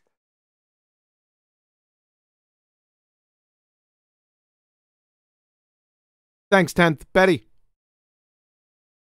Yeah, nothing on the argument. I think that everything's been spoken about. There were indeed going on in the chat about apparent horizons and geometric horizons. They simply don't get that. We're going to talk about that here in a second again. I have something for him. I knew that they were going to bring it back up again, so I gave a little surprise on the next subject will be horizons, then ray tracing. I got him. So go ahead. Okay. Yeah, and I got 2 super chats for you, but also I want to do a shout out to Robert Basana, who was in the chat. And he said that he's going to do some shows now. So he was in the chat. wanted to give me a shout out. Yeah, that's an announcement. Sorry about that, Robert. I didn't make the announcement. We had all this Black Swan stuff going on that I forgot that Robert says he's coming back. So he's going to be doing, I don't know what subjects he's going to be doing, but he's coming back here to YouTube. So get ready, guys. It's going to be fun. Welcome back, Robert. We missed you, man. And yeah, go ahead. Sure, we did.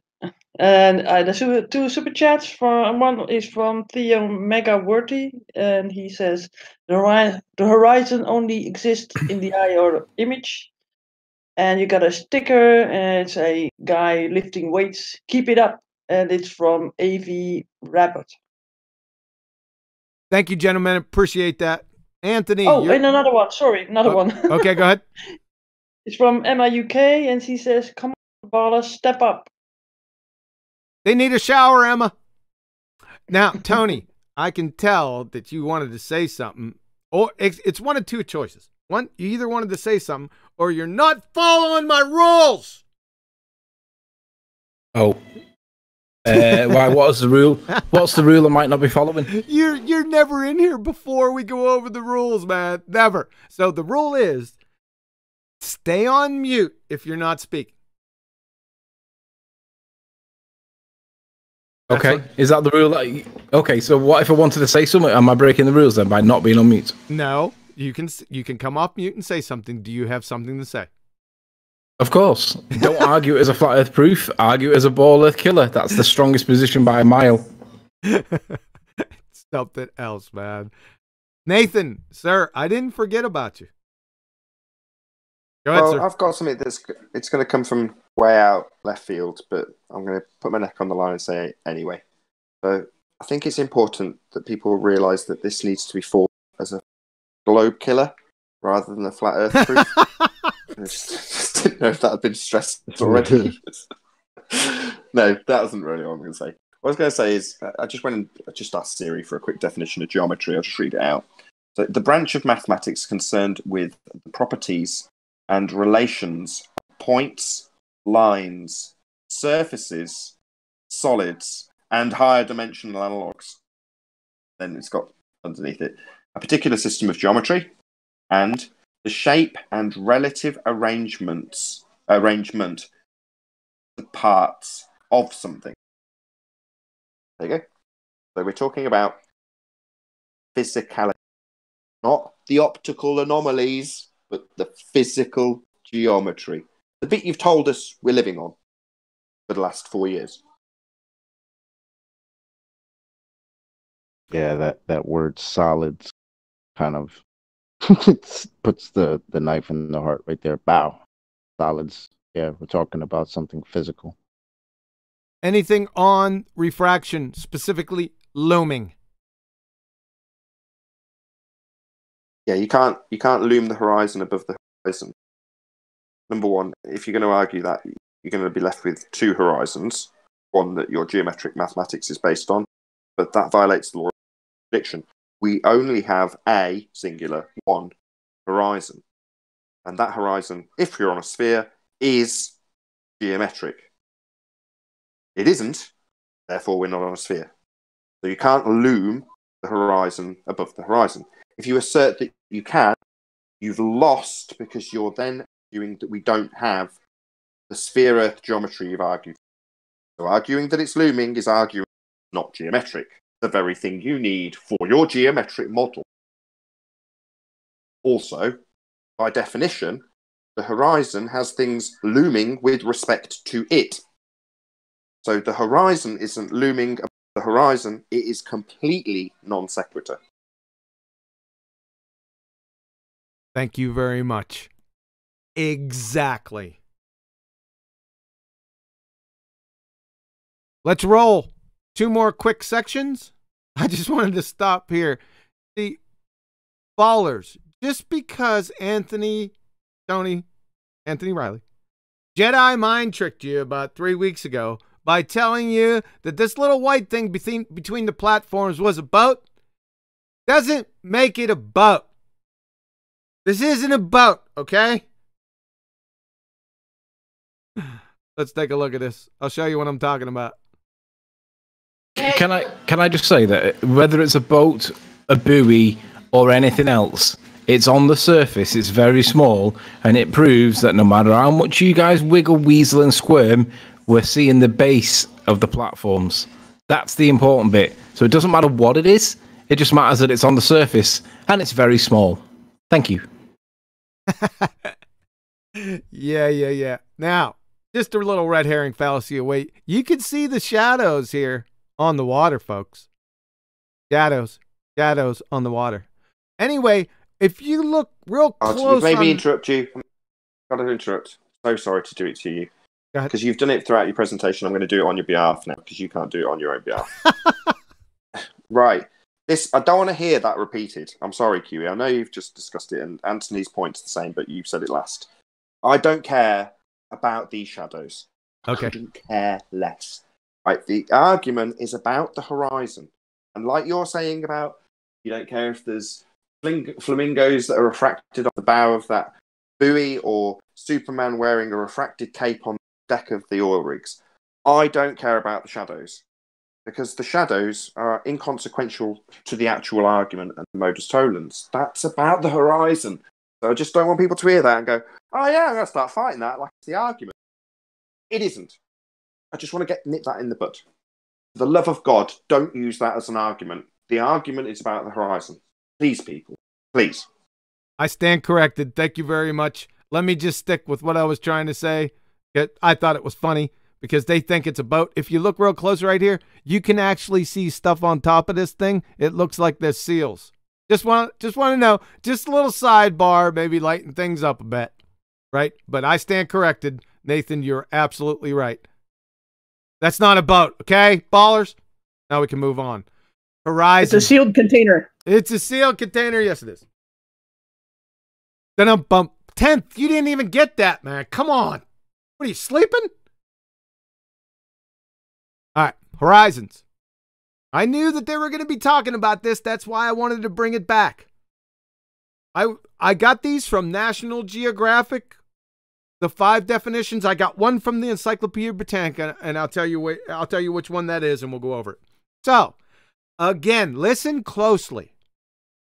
From National Geographic, the local horizon, also called the geometrical horizon, is the visible boundary between the earth and the sky. So when you clowns say you can't see the geometric horizon, it's invisible. You hardly ever see it. It is the opposite of the definition of geometrical horizon, just to let you know. Number 2, the geographic horizon. Well, what's that? Well, that's the apparent boundary between the earth and sky. AKA, the geometric horizon is the apparent boundary between the earth and sky. The sea level horizon is the geometric horizon at sea level. Well, the geometric horizon the geographic horizon is the geometric horizon, making the sea level horizon the geometric horizon. Very simple. Number 4, the astronomical horizon. This is from National Geographic. The astronomical horizon is the imaginary horizontal plane. It's imaginary. I could stop right there. I don't need to read anything else. It's the imagination. I can disregard it. From Encyclopedia Britannica, horizon in astronomy, the boundary where the sky seems to meet the ground or sea. Yeah, that's the geometric horizon. Thanks. Appreciate that. And number 5, the true horizon is the imaginary, but it's the imagination. I can drop it. We got you guys, man. You can't get out of it. Last one. This ray tracing nonsense. Now, if you haven't heard this, you will be hearing it. All right, I've heard it from Mick West. I heard a couple clowns talk about it. Let's just settle matters. Ray tracing. From Andrew Thomas Young, San Diego State University Astronomy Department, the subject matter expert. Some people have worried about how to apply the refraction law to such a horizontal ray of light because it does not cross any horizontal boundaries between denser and less dense air in a stratified atmosphere. In general, the curvature of the ray is different from the curvature of the Earth's surface. But here, we are only concerned with rays that bend just enough to follow the curve of the Earth. The simplest solution to the horizontal ray paradox is to remind ourselves that rays are an unrealistic mental construct. In reality, we always have a beam of light. Infinitely narrow rays don't really exist. Thanks for your ear. Have a nice day. Questions, comments? What can you say? They will say, I've heard people say that math is reality. But that's all rays are, math. They are, like you said, it's imaginary from their own priests. It's imaginary, their own authority. While Why exactly? Why What's what? the difference? What's the objection, basically? Well, there's the argument they're making for ray tracing is that it somehow proves Earth curvature. It can't. It's imaginary. That's the point. What? Really? Well, Yeah. that's going to be based on R-based refraction nonsense anyway. So And it's curvature. not going to be actually based on actual optics. Right. That's the point.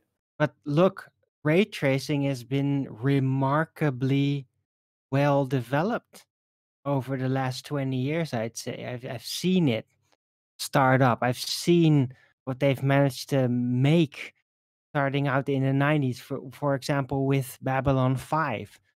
But you're can't talking about imagine video how games. good We're talking that about 3D reality. looked. No, but I'm just saying, they've come far, and there's something to say for that. But what they constantly drag in their R-based refraction nonsense. That's the problem.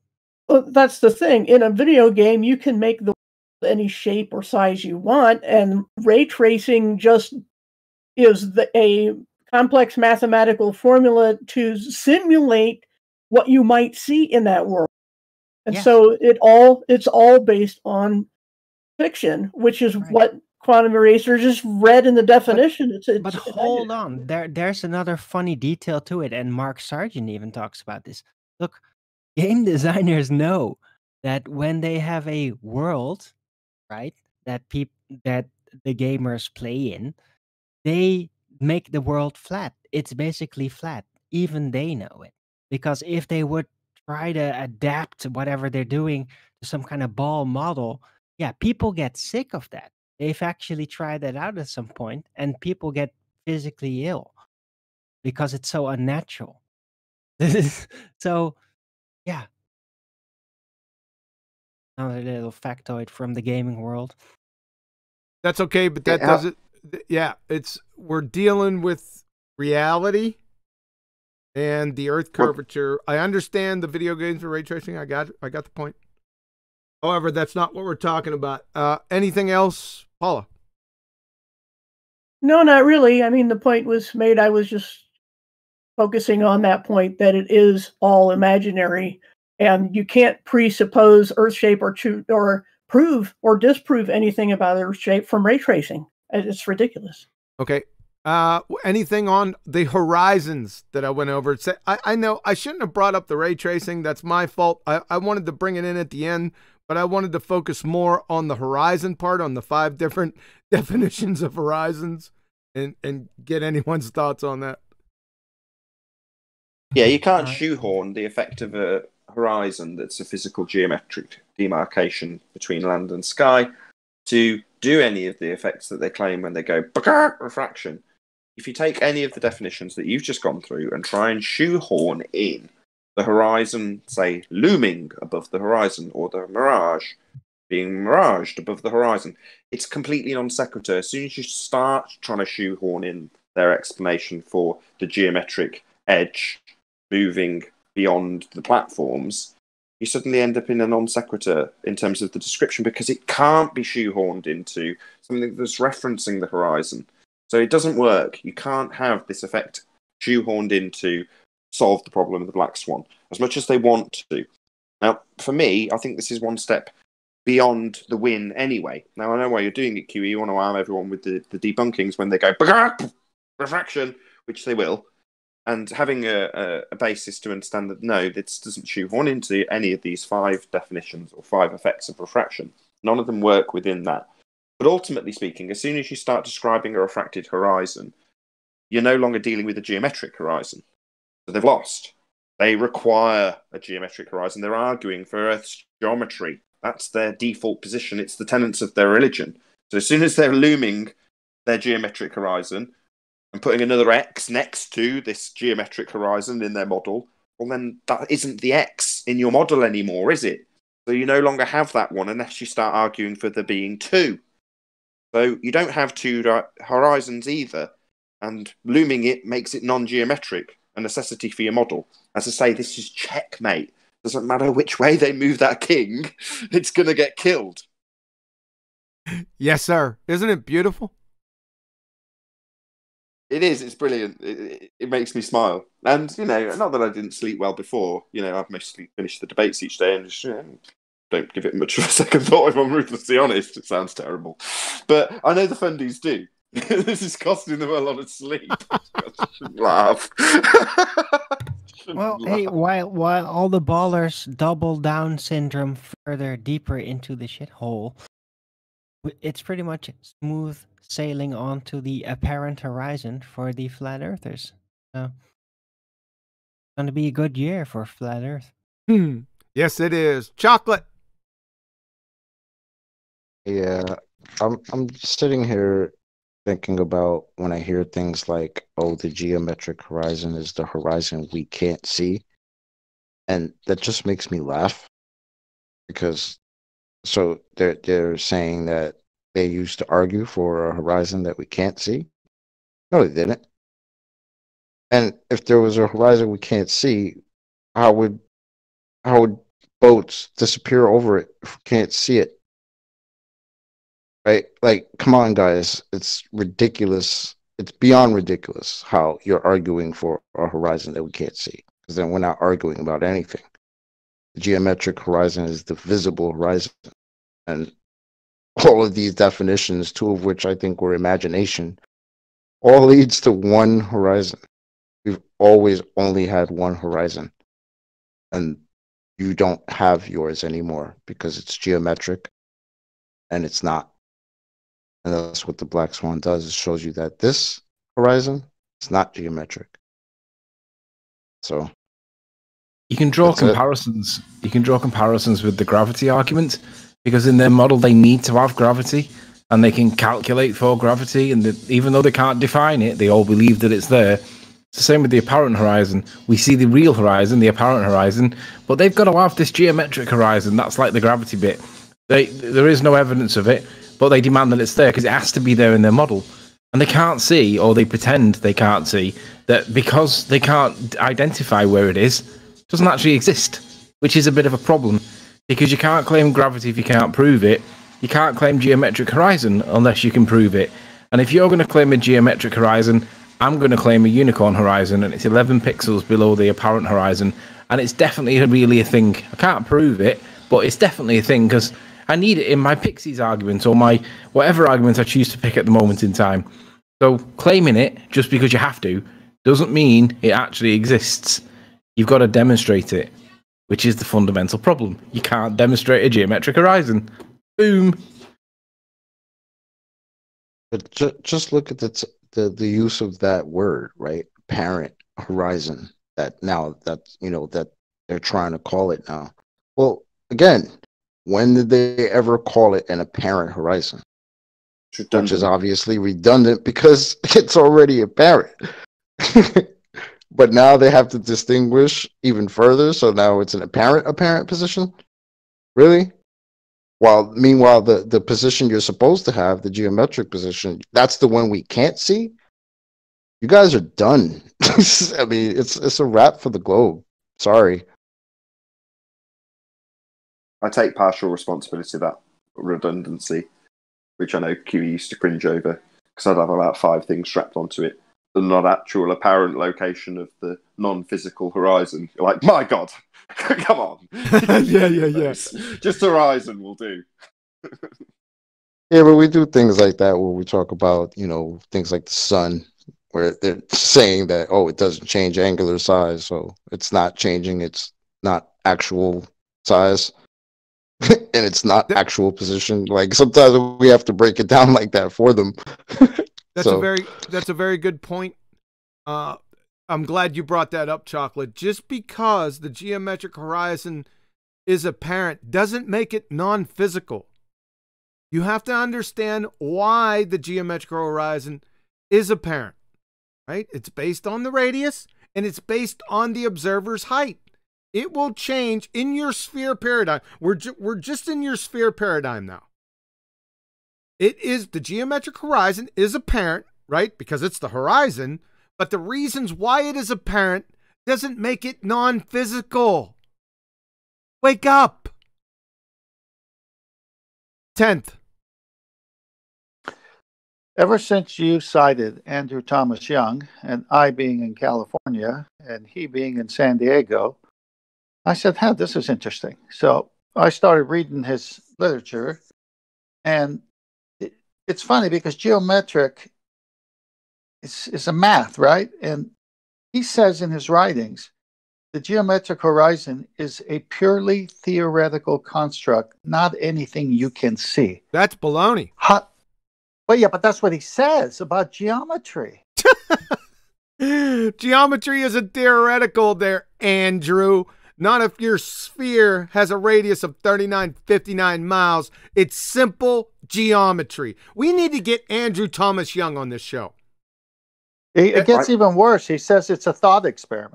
Oh, it is. Hold on. Exactly. Take it as it is. It's an embedded confession.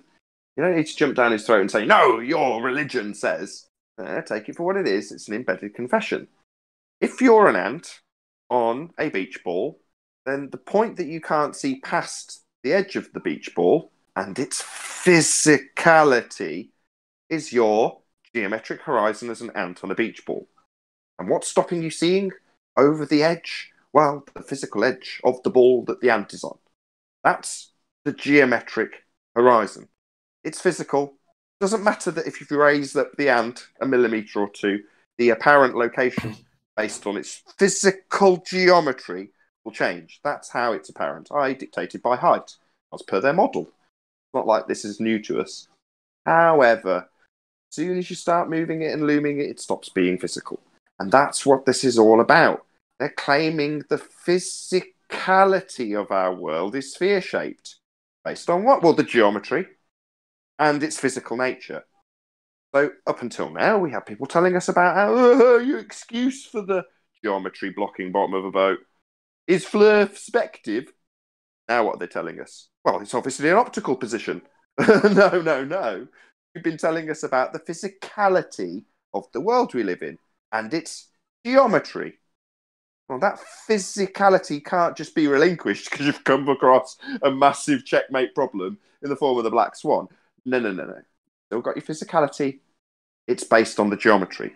We've taken that geometry and said, based on your geometry, Earth's not a sphere because it doesn't have a geometric horizon. That doesn't suddenly mean that Earth's horizon, which is still geometric, isn't physical. That's completely non sequitur. Anyway. John, could you do us a favour? Could you recite the anomaly points that you mentioned before? Because again, in Discord, there was a couple of no ones saying, "Oh, do you understand what an anomaly is?" Do you want to readdress that for the morons, for the people in Discord that think that an anomaly is an acceptable explanation for why we have the platform's picture, please? Yeah, well, they have to define anomaly first. And like I said, you cannot have a geometric anomaly. It is set in stone. If the Earth has a radius of 3959 miles, then your geometry based on the observer's height is set in stone. I don't have to provide any other explanation. It's self-evident. Well, duh. Thanks. May I try? Back to my ant and ball example. So you have 7-day test period for this ant, and every day it's placed on the same physical position, and it looks out to its physical geometric horizon.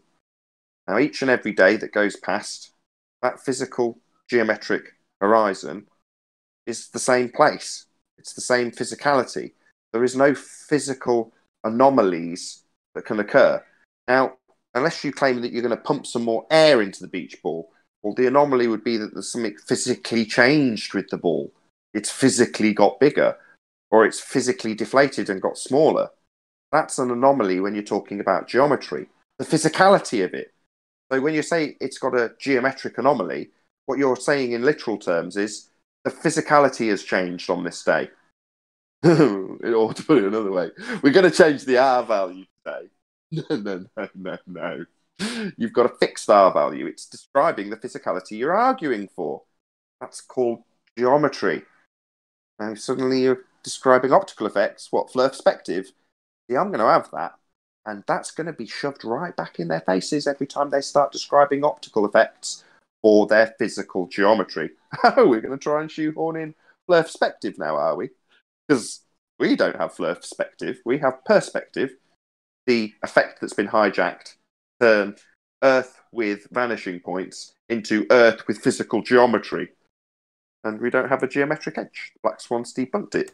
But I will be calling you Fleur perspective users when you try and weasel in this thing that is completely devoid in your geometric physical model that says the physical geometry of our Earth is sphere-shaped. So when you abandon the physical aspect of the geometric model you're punting, you're relinquishing the geometric model. You're relinquishing the idea you're on a sphere suddenly. So cognitively, this is going to be very painful for the fundies because you can't square this circle. No one can. It's checkmate. Game over. I would also add that anomaly is like phrase the exception that proves the rule. It doesn't prove it true, it disproves it. Proving is like a proving ground for a car. It tests the car. So by scientific method or whatever is going on, you try to disprove and falsify. So talk about anomalies or exceptions. We're talking about things that disprove the previous claim or belief. That's just the whole idea behind a black swan, is it only takes one to disprove the claim that there are no black swans.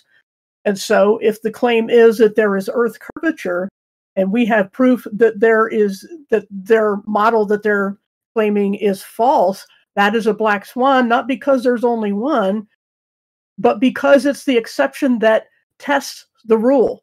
It proves it false. Just to make that point about the word anomaly. Oh, thank you, Paula. That was something I meant to bring up earlier, but I didn't have a notepad. But there's going to be a handful of globe heads that, once they get the argument, to cognitively feel better, will resort back to shoving white swans in our faces. We've already had it. Sean Hawkins did it in the chat while you were bringing up the picture that you actually say could be a black swan after all.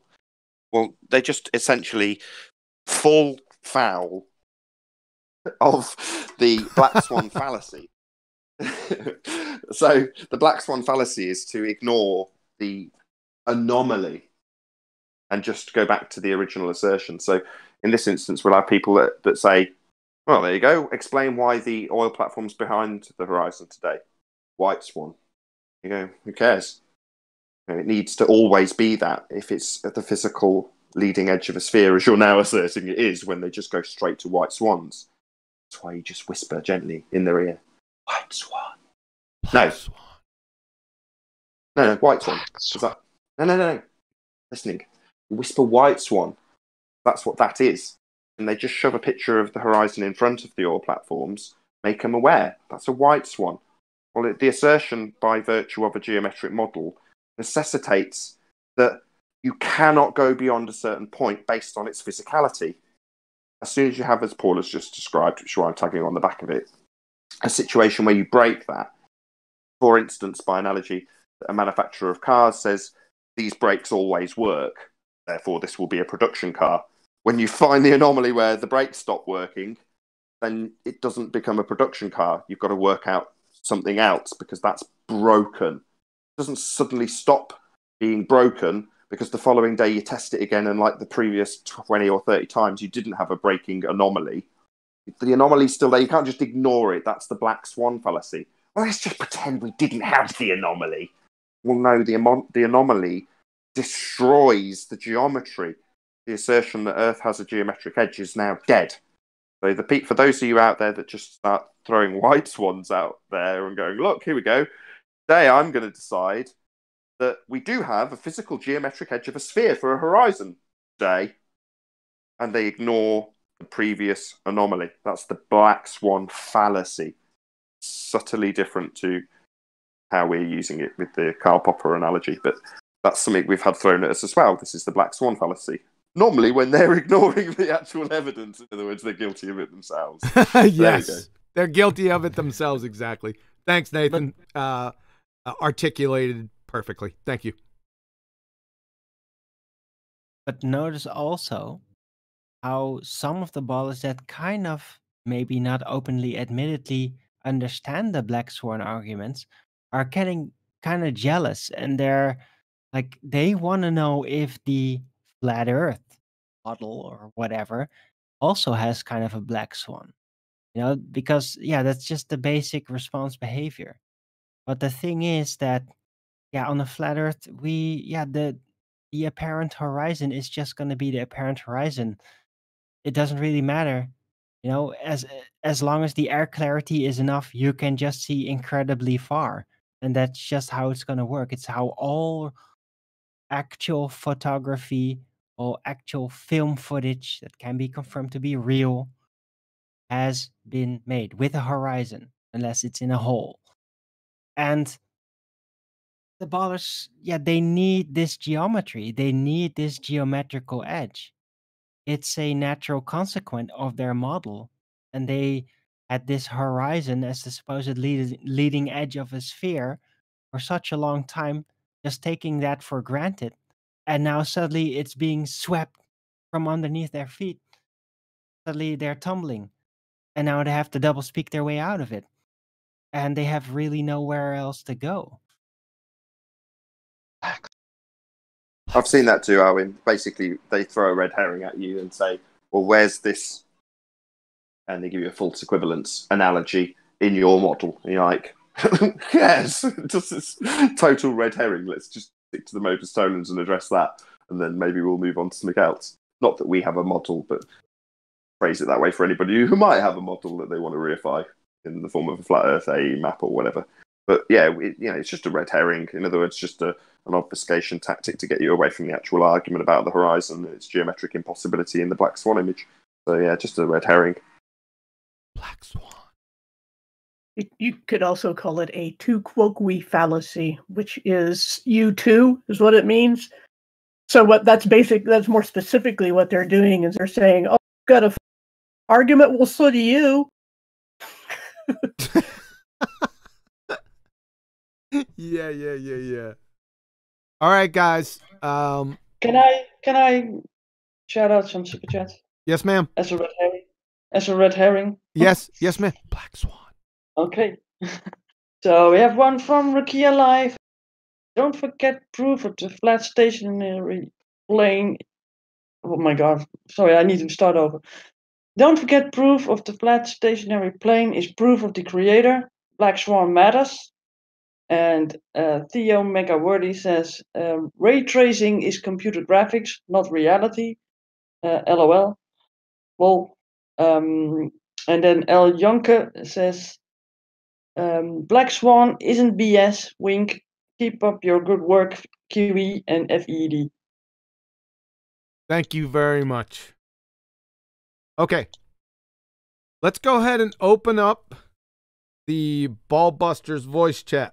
Now, for any guest, I want to remind everyone of the rules. As I said, the rules are stated in the info box below, just in case you're unsure. They will be posted in there for every BALLBUSTERS episode.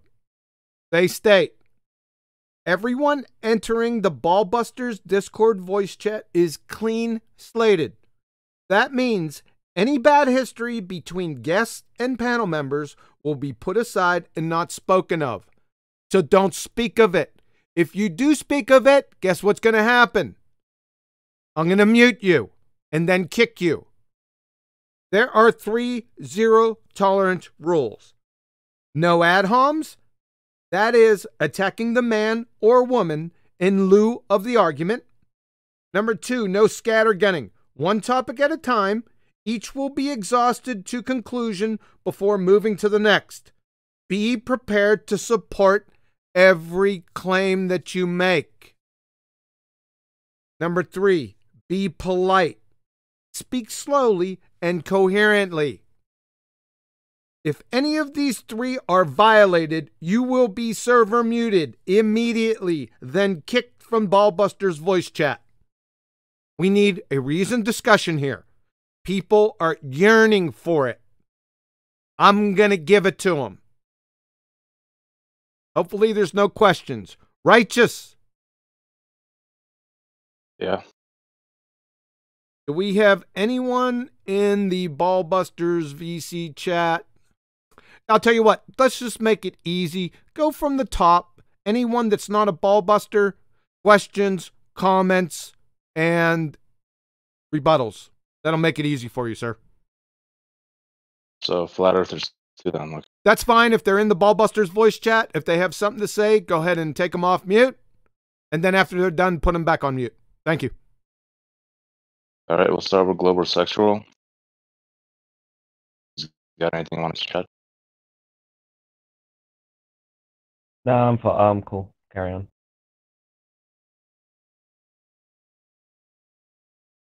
Next, we got Oblivion. Sorry, I'm in the middle of cooking. Listening. It's all right. I was in the middle of eating too.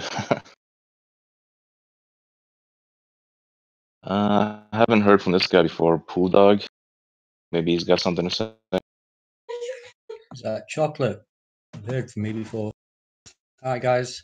I just wanted to say that, you know, after 5 years of like listening to people say the boats go over the edge, and the Black Swan comes along, I'm just so happy. You guys have done a great job, man. Thank you. All right, next we got Redman. What's up, Redman? What's up, guys? This is the sniper shot for the ballers. They don't want none of it. They want none day of what's going on right now. They're trying to figure out a way. It's not gonna happen. Go ahead. Oh, and I forgot King Swan. What's up, Kosher? Righteous, 1 second. Righteous, you're chopping.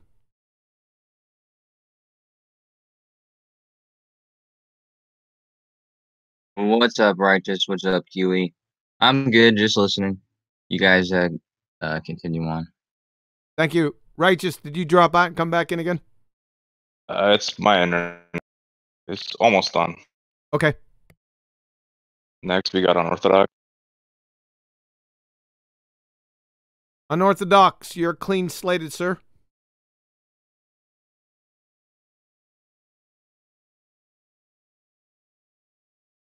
Did they drop? I don't see the name. He's named Reified Black Swan Fallacy. Oh, okay.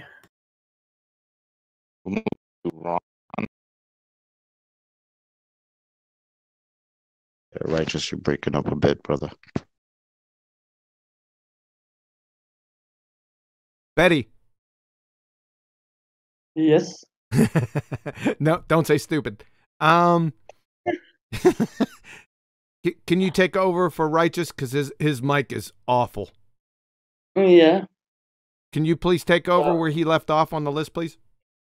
Yeah, we're going to run M1 Swanson. I'll take you off mute. You might be on mute.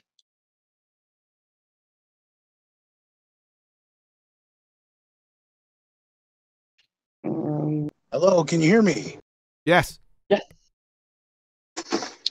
How you doing, everybody? I just wanted to say thank you, QE, because I am having so much fun with playing with these globe heads.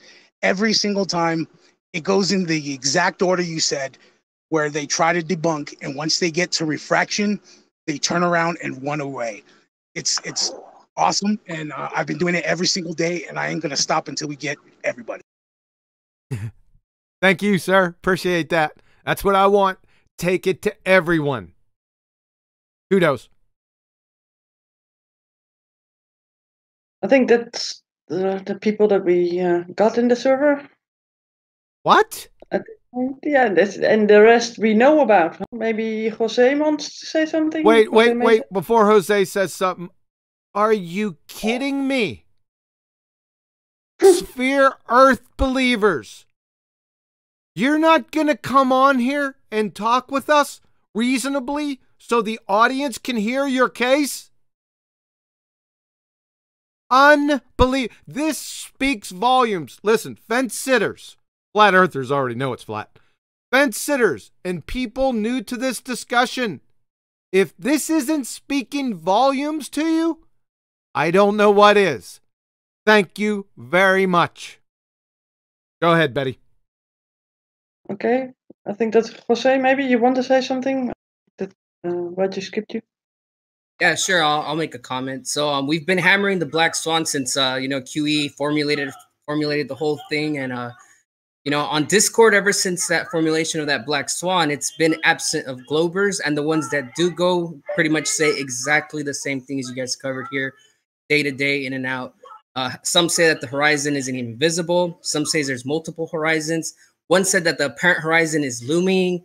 I mean, it's nonstop with the with the fallacies there. But other than that, we've all changed most of our names to something Swan just to trigger them, and they've kind of been absent for the past couple days.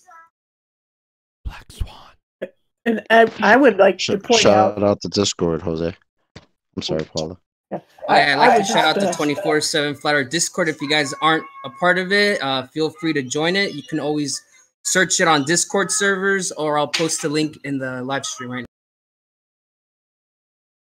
I was just going to say that for all the slick presentations, all the nice videos, all the other things that have gone on to this point, till the Black Swan was presented, it's only at the point where it was presented that the ball earthers suddenly abandoned their curve calculators and started invoking atmospheric conditions and perspective and all these other things that have been our argument. So no one can say that this is nothing, that this is just a white swan. They can't say that because something radical happened, as Jose was just talking about, for example, that the ball earthers are scrambling now all of a sudden since the Black Swan was presented. So if anybody wants to say it's nothing, it's we've been saying this all along, well then what changed? What's different this time? It's the reaction tells us everything.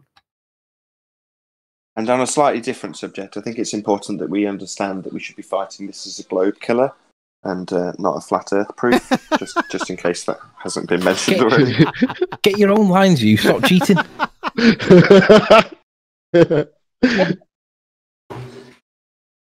I'm waiting for a serious point to come from Nathan. I was still waiting then, and he pulled it again on me. Not again, mister.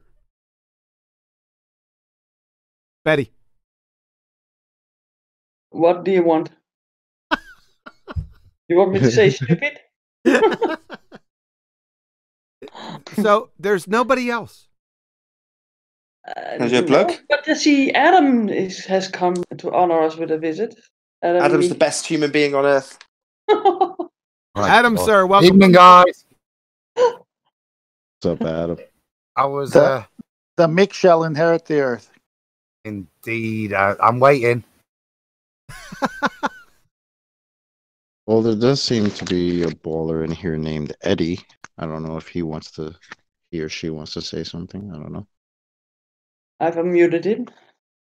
Eddie, you can talk if you want to.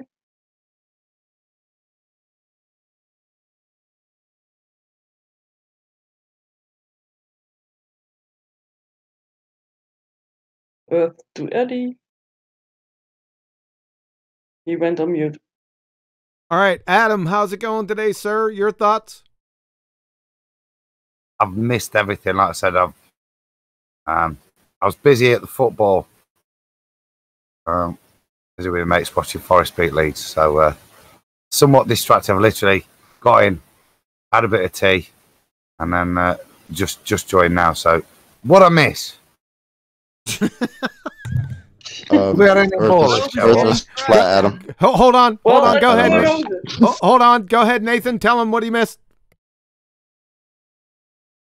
Well, I think it's important that we all remember that we should be fighting the Black Swan argument as a globe killer and not a flat Earth proof, Adam. So as long as we all understand that, we'll all get along just fine. Adam, I'm being bullied.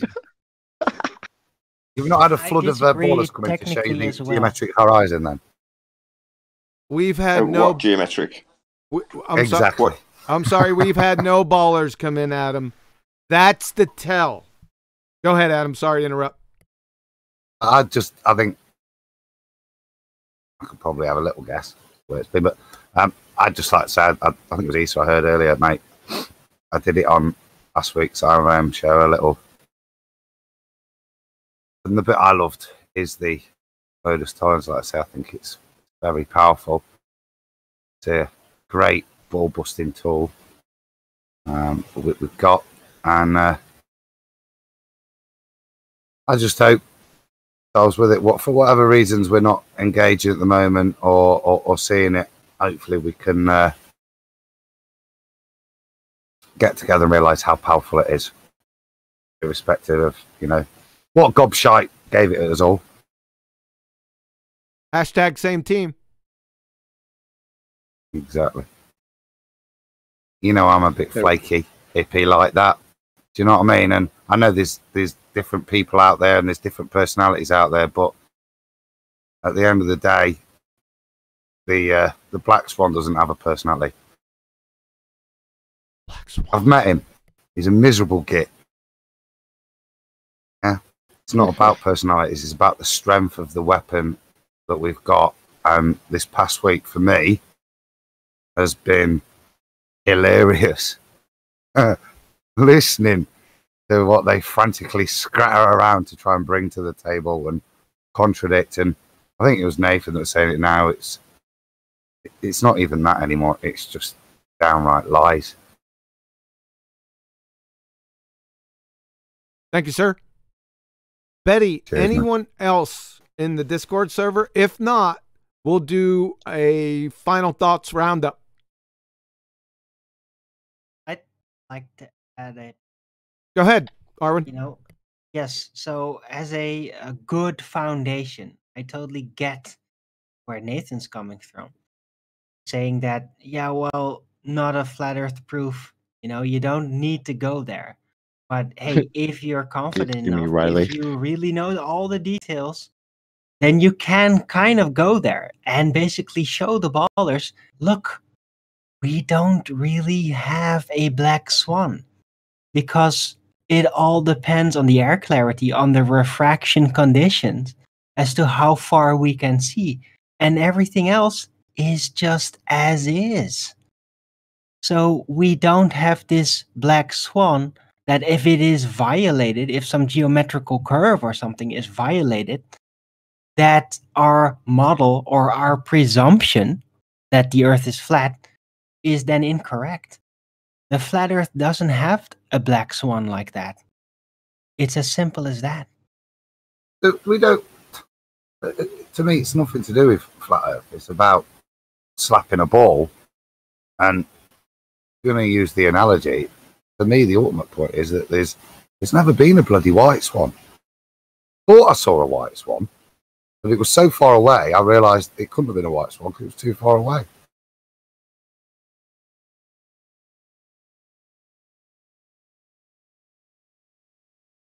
The best part is, like, I think everybody has noticed how the ballers' arguments have changed. And to say it's just an everyday thing, to talk about this particular observation, well, this observation was done how long ago? I don't know. 2016. Offhand. 2016. Yes. This October. observation was done. October 2016. Wow. Right. So this one observation has been done in 2016, and it's now 2020, and the ballers have not changed their argument so hard since then. Well, what was the thing that changed? It was the argument that was placed on this observation. It was the weaponization of the modus tollens on this observation that's made it so powerful. Because what we did was focus on the horizon. What I should say, what John did, QE. Focus on the horizon and base that on your radius that you can't change. So that's the difference. And that's what's killing you guys, is because now we're not talking about boats at the horizon or buildings being obstructed or why we can't see all the sand at the beach, nonsense like that. Now we're asking you, why is this horizon that is supposed to be 1.2 miles away, is it way further than 9, which is an impossibility on your geometric ball? I have a comment to say real quick. I think Go it'd for be it. very wise for all of us to actually go back and revisit all our old arguments from 2015 when we started, most of us, and look for more of these, you know, and apply the geometric horizon to these observations that we have, like past ones.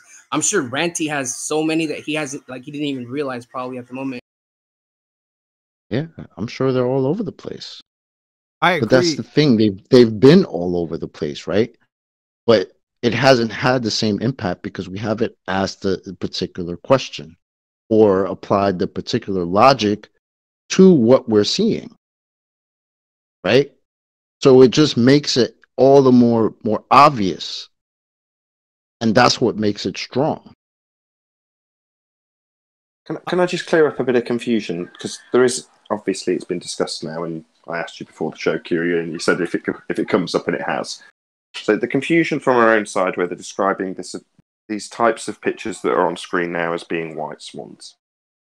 Well, in the analogy, not the logical consistency, but in the analogy, all white swans are globe Earth horizons. In other words, the natural assumption by most of the Western world, what we're fighting against, the whole point of us being here, is that most people think the horizon's the geometric edge of a sphere.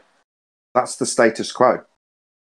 So when our own side starts saying, no, these are actually white swans, it's like, no, you've misunderstood the analogy. Because if they were all white swans, everybody in the Western world would appreciate that we can see further than the globe claims. As soon as you have the words globe claims, the only reason you're disclaiming that is because what the globe claims is the white swan. That's the standard rhetoric. Now, in an ideal world, everybody would be a flat earther. They'd all appreciate they've been lied to, and everyone would just know that the horizon's not a physical geometric edge of a sphere. 100 years from now, if everyone woke up tomorrow to the realization that they're not living on a sphere, 100 years from now, they might actually never even consider that the horizon's anything other than a not actual location, a non-physical location. So it might not even be the case that you'd want to consider it, as the analogy suggests. But the only reason, and this is the frustrating part for me, that people are saying, well, no, that's a white swan. Like, why are you calling a horizon a swan again? Is it because it's been phrased as a black swan? Well, the analogy, when it's been phrased that way, is to give the contrapositive to the claim that a horizon is a globe horizon. And that is the status quo. That is the white swan. So the exception is where you have something that violates the geometry that most people are under the assumption of, i.e. when it violates globe geometry. And unfortunately, to the guy who just spoke in Discord, or fortunately, depending on which way you want to look at it, you use Ranty as an example. Let's stick with Ranty. Ranty's got loads of black swans. I already know which ones he's got that are black swans. It was pretty obvious, almost immediately, which ones were black swans and which ones weren't. However, this particular observation is quite unique in terms of the way you've got these very structured things that give you marcation points or demarcation points along the viewing distance. So because they're marking out how far you are going out along the flat plane we look over, and then seeing the horizon, you can say categorically, this horizon is at this distance. Now, if you've just got a backdrop of land, it doesn't mean that it's not as useful, but you're into just the horizon with nothing to reference it. In other words, you're into the limited angle at the bottom of whatever is technically sat on top of the horizon, regardless of where it is in the majority of Ranty's images. So this particular image is extra specially unique. It doesn't mean it's the only black swan. Far from it. But the ones that show a geometric impossibility for a horizon are other black swans as opposed to white swans. Until we are no longer under the cosh and understanding that we're on a sphere, as most of the Western world is still brainwashed with, until that's the case, white swans are geometric horizons. That's just the way it is. Now, Anthony's kind of the reason I've joked about it 3 or 4 more times is because we have got the undebunkable checkmate position with this modus tollens argument.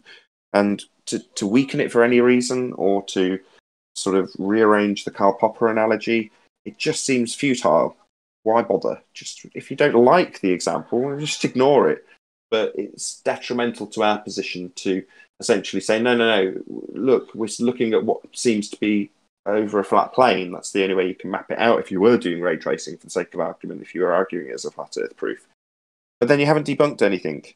There is many moves that you can make on that chessboard from the assertion, as Anthony's rightly pointing out. When you use it as just yet another flat earth proof, well, you're brushing under the table something that, as Paula has been pointing out, set the cat amongst the pigeons, set the cat amongst the swans. Because they're all flapping away and they're all suddenly in different story mode. Everyone's got a different story. No one can agree on what the horizon is. It's essentially total chaos on the globe side. So there's no rebuttal to this. The only thing they can do is flap or lie. So that's what we've got. So if you can't recognise that on our own side now, and instead of utilising it to devastating effect, you decide to sort of diminish it, that's disappointing. And it tells me you're not recognising what's currently going on around this scene. You all will, globeheads and flat earthers alike. It may take some time. Somebody out there who's a bit more technically savvy might make that countdown timer that I described at the beginning of the show. Countdown to the understanding of modus tollens in the form of the black swan. Maybe the counter for globe earth and flat earth can run side by side. Who knows? But just know this. The globe can be described as debunked. Not in a lackluster, haha, look, I've got a picture that debunks the globe and then it gets argued about endlessly. No. The globe is officially debunked. It is watertight. There is no way around it. Black Swan. Can I plug my show? Yes, you can. It was very well said, Nathan. It was very well said, Nathan. You may plug your show, sir.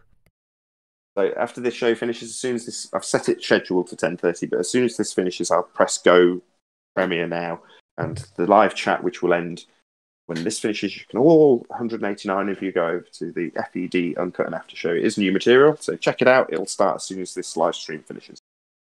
And that should be pretty quick because we're going to wind it up. Final thoughts. Paula. Not anything I haven't said probably 3 or 4 times. But yeah, I think the point is worth emphasizing that it's the reaction, it's the timing of the reaction. Theories about multiple horizons that didn't happen until you presented the Black Swan video, the image and the argument, the modus tollens argument. And for anyone on either side to brush it away is just inconceivable because, again, the reaction happened because of that presentation. If it was just another white swan, nothing would have changed and they'd still be going to their curve calculators. That's really all I have. Thank you. Arwen, final thoughts, sir. Yes, definitely. So I'd like to respond to some of the things that were said. Mainly that, that one photograph is definitely one of the most beautiful black swans in all their glory. You know, it definitely is. And there's many black swans around it. But this whole situation and what QE has brought to the table for everyone is really the esoteric, deeper laying meaning of what the black swan stands for. It is about the academics of the understanding of the example, the historical example. That is what this all is really about. And the black swans were always there. It's just up to us now to really start to get it and understand what we're looking at and the consequences of it. And that is the true power of the black swan. Thank you, sir. Chocolate. I don't know if I could add too much more than that. I agree. And it's a beautiful thing to see how detrimental this is to their argument, and to see them flip-flopping. It's, I mean, I don't mean to laugh and make light of it, but it's kind of funny, again, when you say this observation has been out since 2016, and it's never had such an impact until now. Well, why is that? And like everybody said, it's because of this argument that's been placed on top of it to make it, I almost want to say, reach this level of Super Saiyan as far as an argument. So, I mean, go forth and just destroy the ball with this, because that's what it does. Everybody, just take it and apply the modus tollens, give it its guns, and send it out to destroy the globe, because it's done. Globe is a wrap. So, good show, good presentation, John. Always glad to be here. Thank you. 10th. Yeah, I want to read this short description of geometry. Geometry is a branch of mathematics concerned with questions of shape, size, relative position of figures, and the properties of space. I remember in school when I was in math class, if I got something wrong, the teacher would, check it with a red mark and say, you didn't get this one. Then I'd have to stay after class and see what I did wrong in the calculations. When the ballers give us an Earth radius of 3959, and it's based on the observer height where the horizon would be to that spherical shape, there can only be one answer to each observational height when that measurement's being looked for. At 1 foot, it's this. At 5 foot, it's this. At 35 foot, it's this. So the war is not against us or you. The war is against geometry now. All I got to say is good luck, ballers. Thanks, 10th. Adam, sir. What we said pretty much what I've got to say. If you'd indulge me, I'm really not had the opportunity to do so, but just not to indulge me.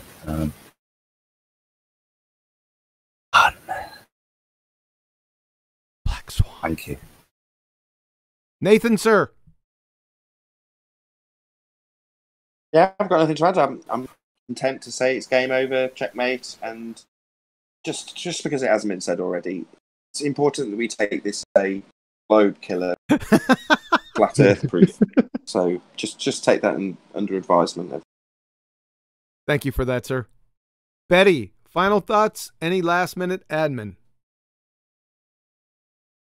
No last minute admin, but I do have to thank all the people that have super chatted because they were there in abundance, and it's really great to see them do that. Yeah, and I think it's time for all these ballers to step into the light, and there's enough fun on flat Earth as there maybe more than on the globe side. So step into the light, people, and see the truth. Black Swan. Hey, thanks to all the BALLBUSTERS and all the participants on the show today. I'm a bit disappointed, not surprised, but disappointed that no sphere Earth believers came on to defend their sphere, like I said, that should speak volumes to everyone. Listen, guys, flat earthers, take this #1 ball killer and give it to everyone you know. The ball stops here.